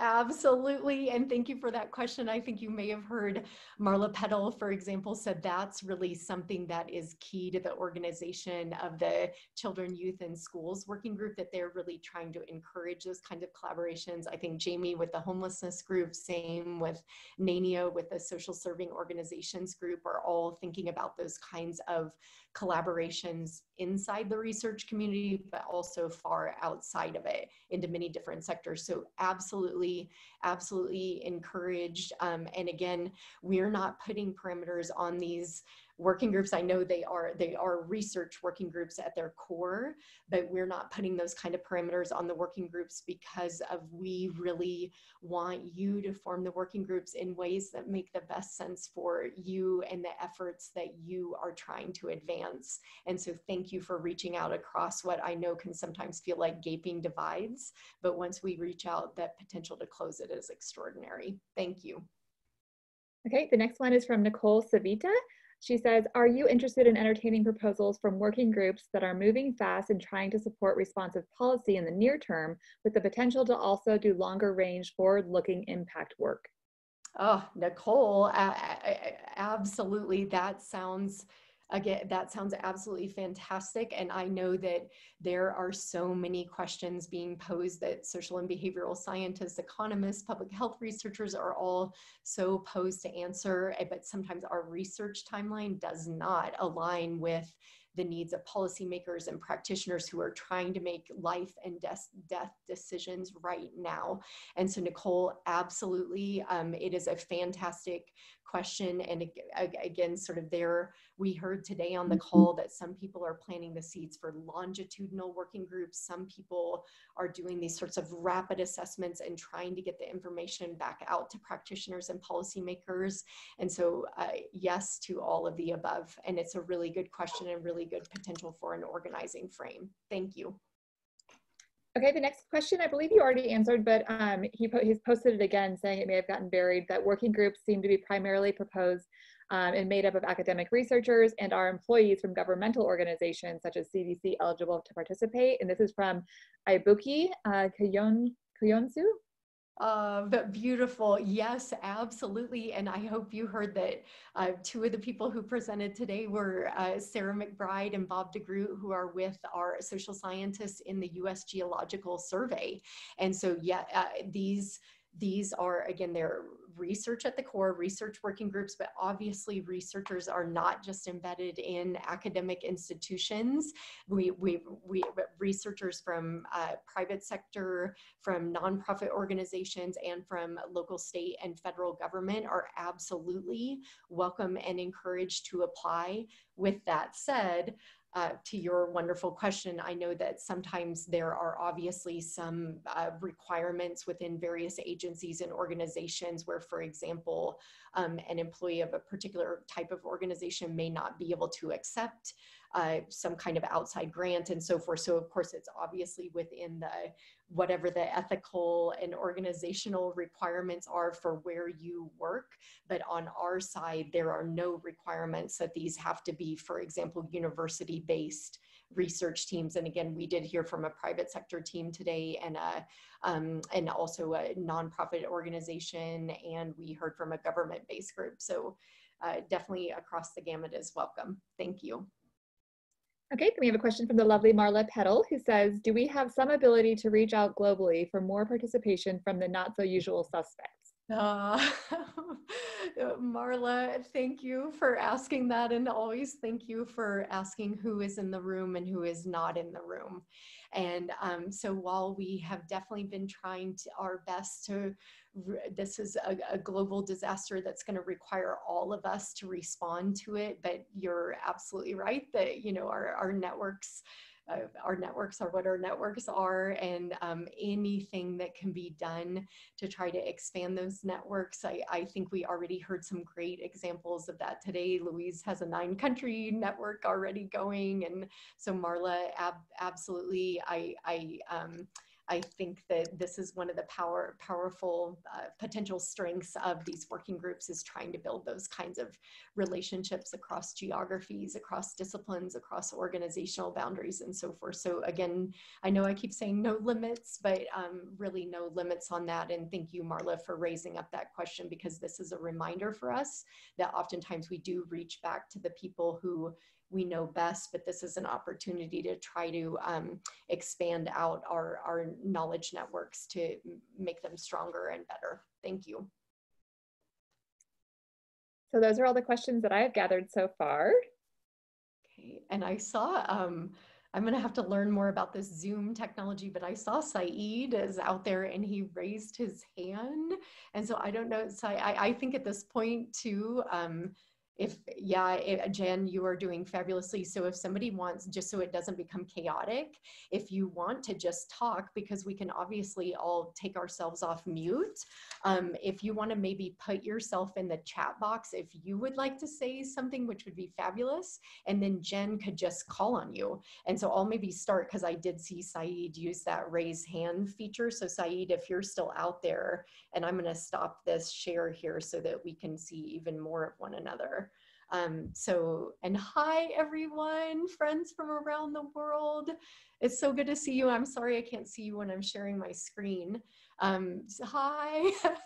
So Saeed, would you like to kick us off if you want to unmute yourself? And then again, if there are people still on the line who would like to just unmic and talk, please put yourself in the chat box and Jen will call on you.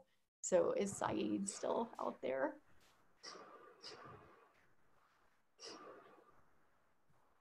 So, Lori, what is the minimum and maximum number of members a group can have? Also a good question, but there isn't a minimum or well, I guess there is a minimum. One of the requirements is that the working group members must represent 3 disciplines. And so between the lead and at least a minimum of 2 working group members. So there, I guess there's a minimum of 3, and then the maximum is really up to the person who's proposing the working group. Thank you, Kailash. And I'm seeing hands raising, but again, I'm so sorry, everybody. The Zoom is very hard to navigate when you're the host. And yeah, so, Lori, I don't have access to see the hands raising, so I don't know how to do that. Yeah, so if anybody just wants to, can I talk about my point? Yes, go ahead, please. I will try to talk about something. My language is, I will try to discuss a point. This point is about the nature of this virus. I didn't want to be in a group because I have difficulty in to follow you, but I wanted to discuss this point for all. You may find it useful. About this point about the nature of the virus, WHO said that the virus is droplet transmitted. The virus transmission, I think that the virus transmission is airborne transmission. The virus in the air. I make a study to study this point. I share this paper. I find that there is countries of high transmission rate and another countries of low transmission rate. The high transmission rate may show sudden increase in cases. This may indicate 2 things. The first thing, some countries failed to follow the countermeasures towards the droplet transmitted SARS-CoV-2. This is the first possibility. The second one, all countries show different susceptibility towards the airborne transmitted SARS-CoV-2. The matter now about ethnic susceptibility or this ethnic susceptibility, I wrote a paper or a review about it, a previous work in 2017. But now we must to detect one of these possibilities or hypothesis is right. To do this study, I selected a disease which reflects the genetic susceptibility or the immune response in the organ which is lung. This organ is shared in COVID-19 and cancer, lung cancer. So I studied the correlation between cases of COVID-19 and lung cancer incidence as a well-known numbers. What I found that the COVID cases is in the countries moves in each day to be more correlated with the known lung incidence. This means that what control the matter is about, the matter is not about the failed countermeasure, but about our different susceptibility. the virus is equally distributed in the air. So some countries show mild symptoms, and the other countries show severe severe symptoms. So we must change our strategy based on this paper, or re-study this point by another way, or evaluate this paper. This may change our strategies. So I think. Can you, do you have the paper that you're referring to and summarizing for us? I think if you could send that to us at the Converge email, would you be willing to do that? And then I think we could just link that out on the, we could add sort of a, you know, like a strip in one of the slides with your name and contact information, and then link out to that paper. And so that people could make sure and understand sort of the complexity of the argument that you're sharing with us. So would that be agreeable? And okay. Thank you. And thank you so much for joining us. And thank you for, yeah, thank you. And Lori, I hope I can, my thoughts, I can't share my thoughts with you. Thank you. I hope. Thank you. And thank you for sharing that right now in this forum. So thank you. And Jennifer? Yeah, I figured out the hand raise function, and Carol Garza has her hand raised. Okay, Carol, go, please unmute. I can see her. Oh, Carol. Oh, hi. Hi, this is Carol. Hi. Hi, this is Carol. Can you all hear me now? Yeah, yes. Hi. Oh, great. Thank you. Hello, everyone. I am the founder of Harlem Media Institute. It is a intergenerational cultural think tank in Harlem, New York.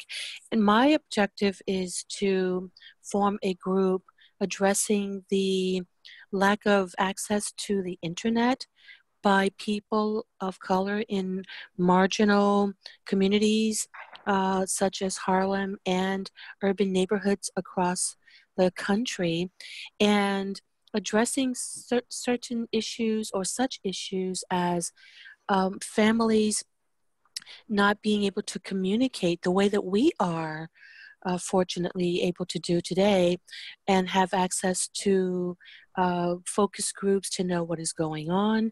They're concerning COVID-19.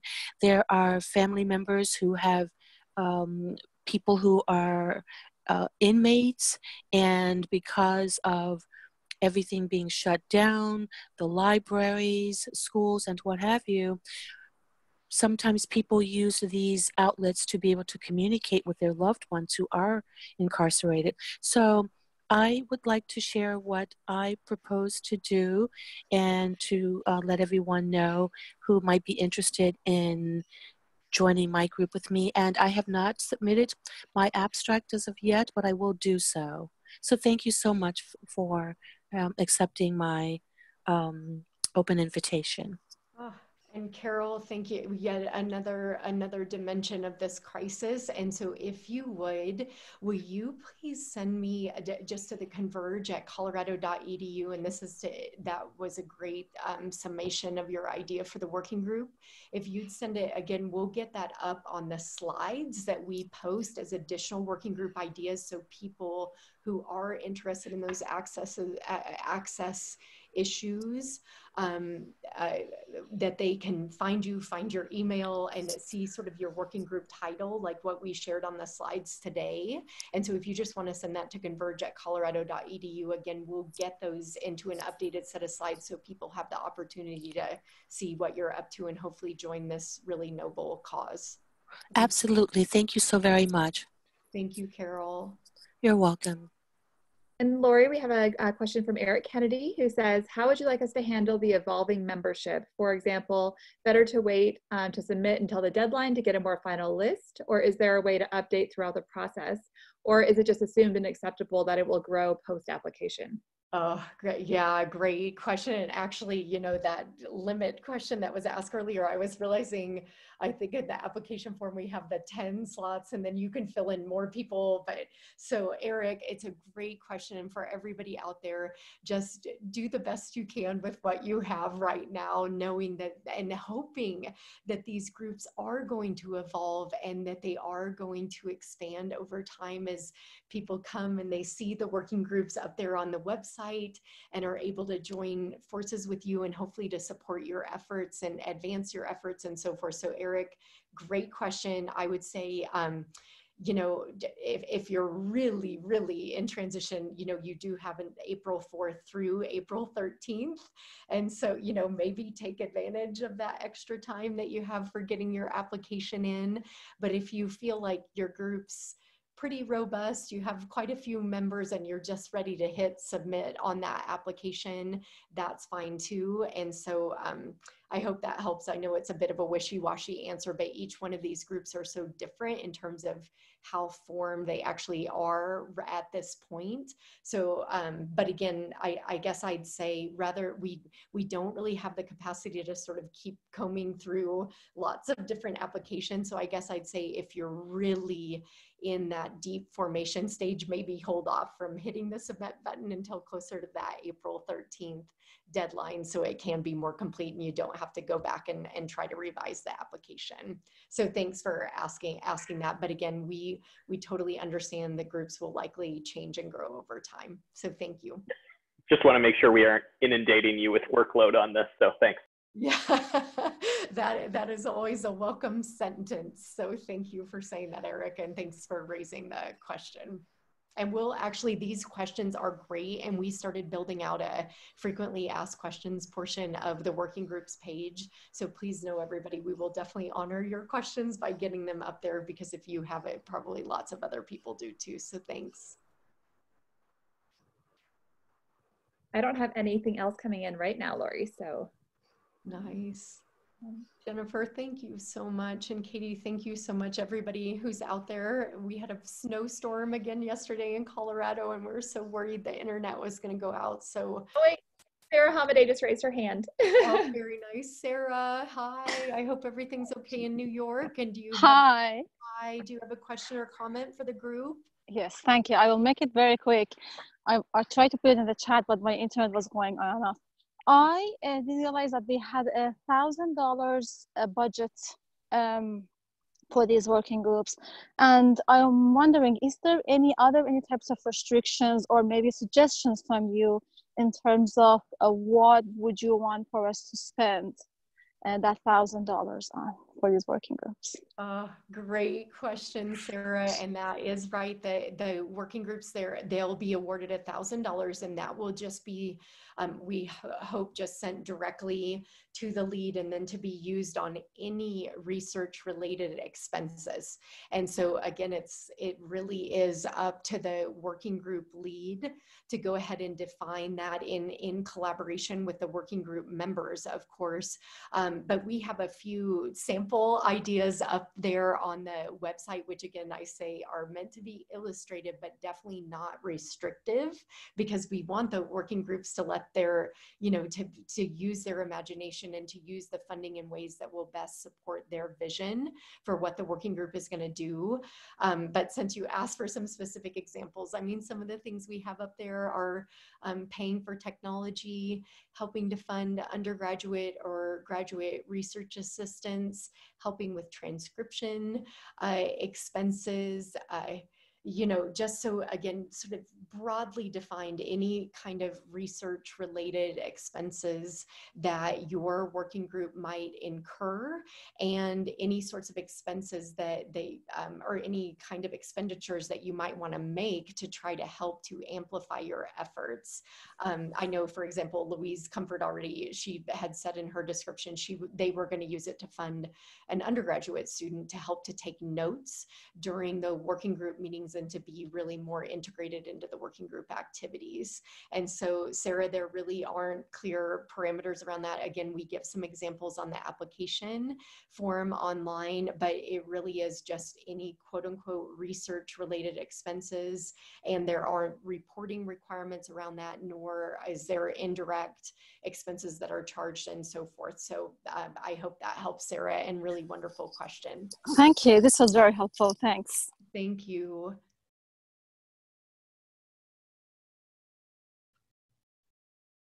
Does anybody else out there have any questions or comments?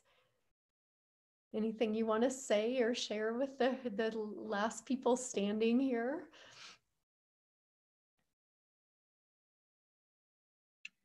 Thank you, Lori, for all you do. I've got to get to kids who've been patiently waiting, but thank you so much. Oh my gosh, thank you. And I'm so glad that the boys made it through, and thank you so much for sharing today and being here with us. Have a great 6 night. hours of video meetings today. Like, they get all the peaches and fruit cocktail that they want. Oh, well, tell the boys hello, and I hope you're staying safe and have a good evening.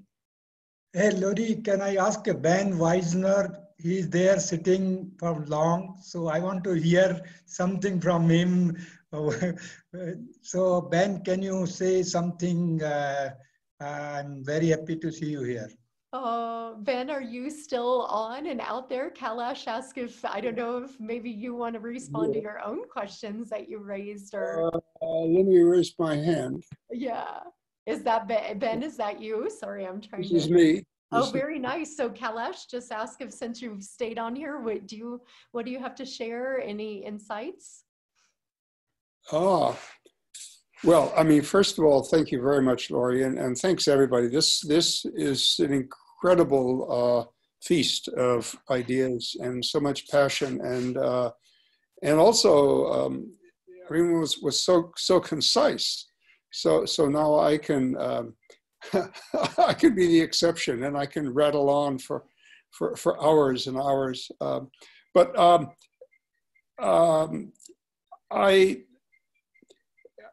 I participated in, or I'm still participating in a flurry of emails that came out today through the Gender and Disaster Network, asking the very simple question: is the pandemic a disaster?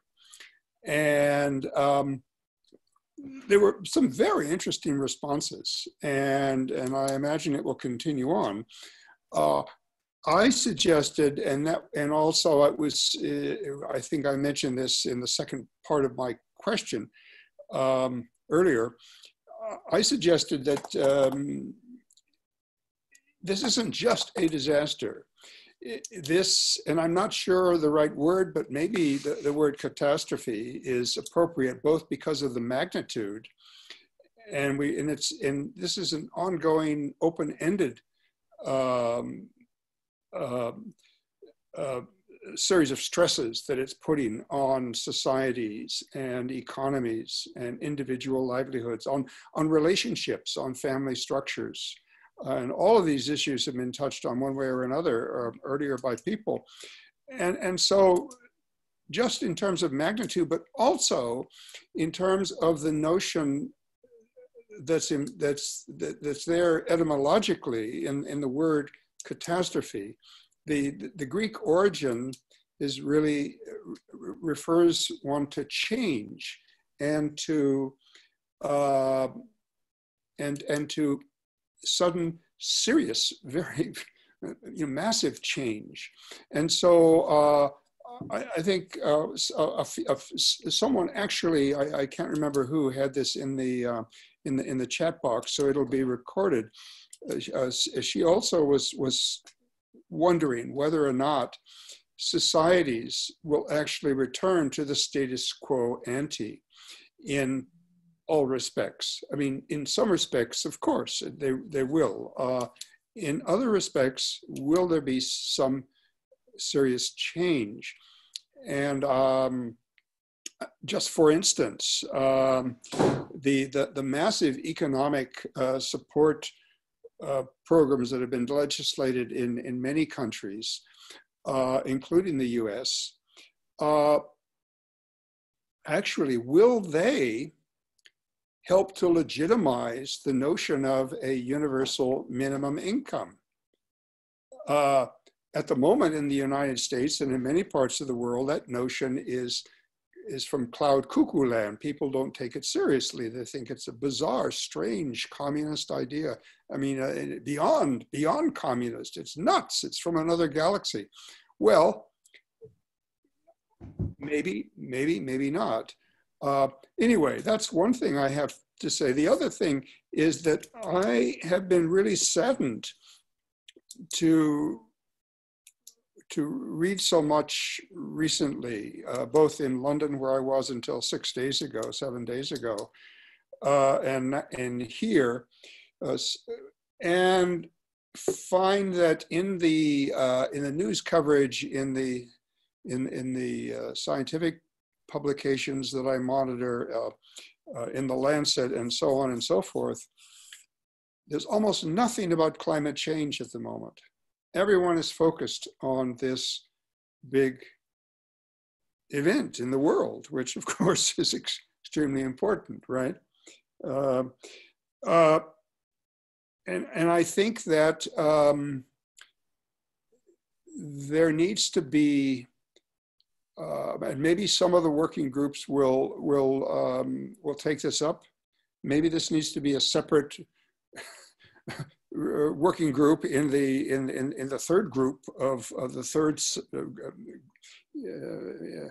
grouping that you produced inductively on the question of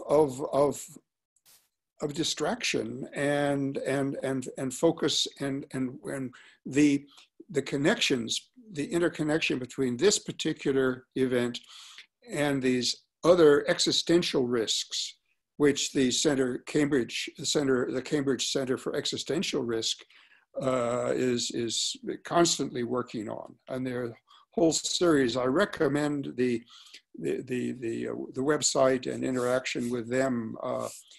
It's a center that was started by Stephen Hawking and by Martin Rees, the former astronomer royal, and they have a whole series of wonderful young scholars and scholars in residence working there on what they consider to be existential risks. And I think that as we look and think about this event, the COVID-19 pandemic, we need to see it in the context of these other major existential risks, and in fact, within the context of the geopolitical situation, economic globalization, fragmentation, growing nationalism, et cetera, et cetera. We have to keep that broader perspective as well as zero in on the things that can really help policymakers and decision makers and ordinary people right now. I mean, so that we have to balance those two, because it sounds like I'm talking out of two sides of my mouth. On the one hand, I want the big picture. On the other hand, I'm urging people to be very practical. Well, I think we have to do both. So that now I've totally blown it. I have not been concise, but thank you so much, Kailash, for inviting me to speak. The only other thing I want to say is to praise a government institution in the United States, which for some of you who know me will realize that this is an unusual thing for me to say. My partner Sonia and I landed in Atlanta on Delta Airlines coming from London 7 days ago. CDC came on board, gave us all questionnaires, took some temperatures, and we thought, yeah, nothing's going to come of this. Well, I'll be darned. 3 days later, they had sent our particulars, including our seat numbers and so forth, all our contacts, to the health department in the state of Ohio. And the health department in Ohio, that is just run by an absolutely brilliant consummate professional, Dr. Amy Atkin, had sent it to our local county health office, one of the 113 health districts in Ohio, and we got a call from a public health nurse, and they're calling us every day. They're monitoring our body temperature. They are, you know, we're in quarantine for 14 days, right? And we thought, this is pretty Mickey Mouse, really. It wasn't. It was it really works. And I'm so impressed. I must say, something works.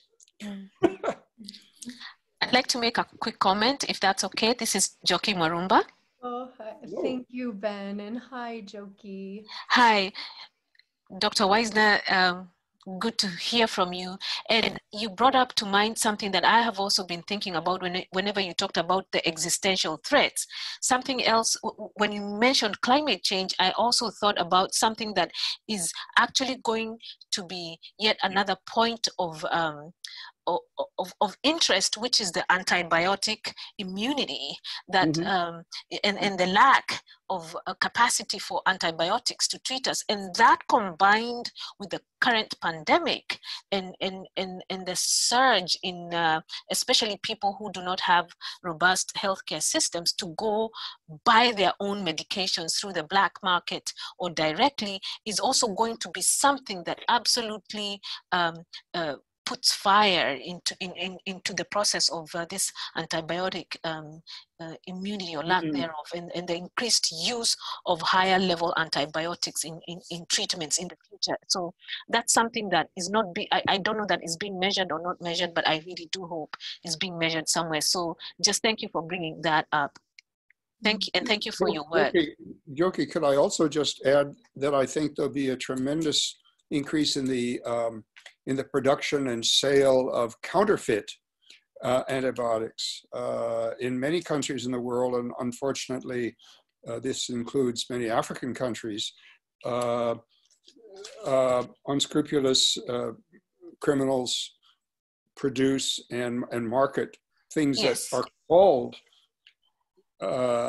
you know, anti-malarials are called antibiotics. They're not. You know, so, and this is also an enormous problem.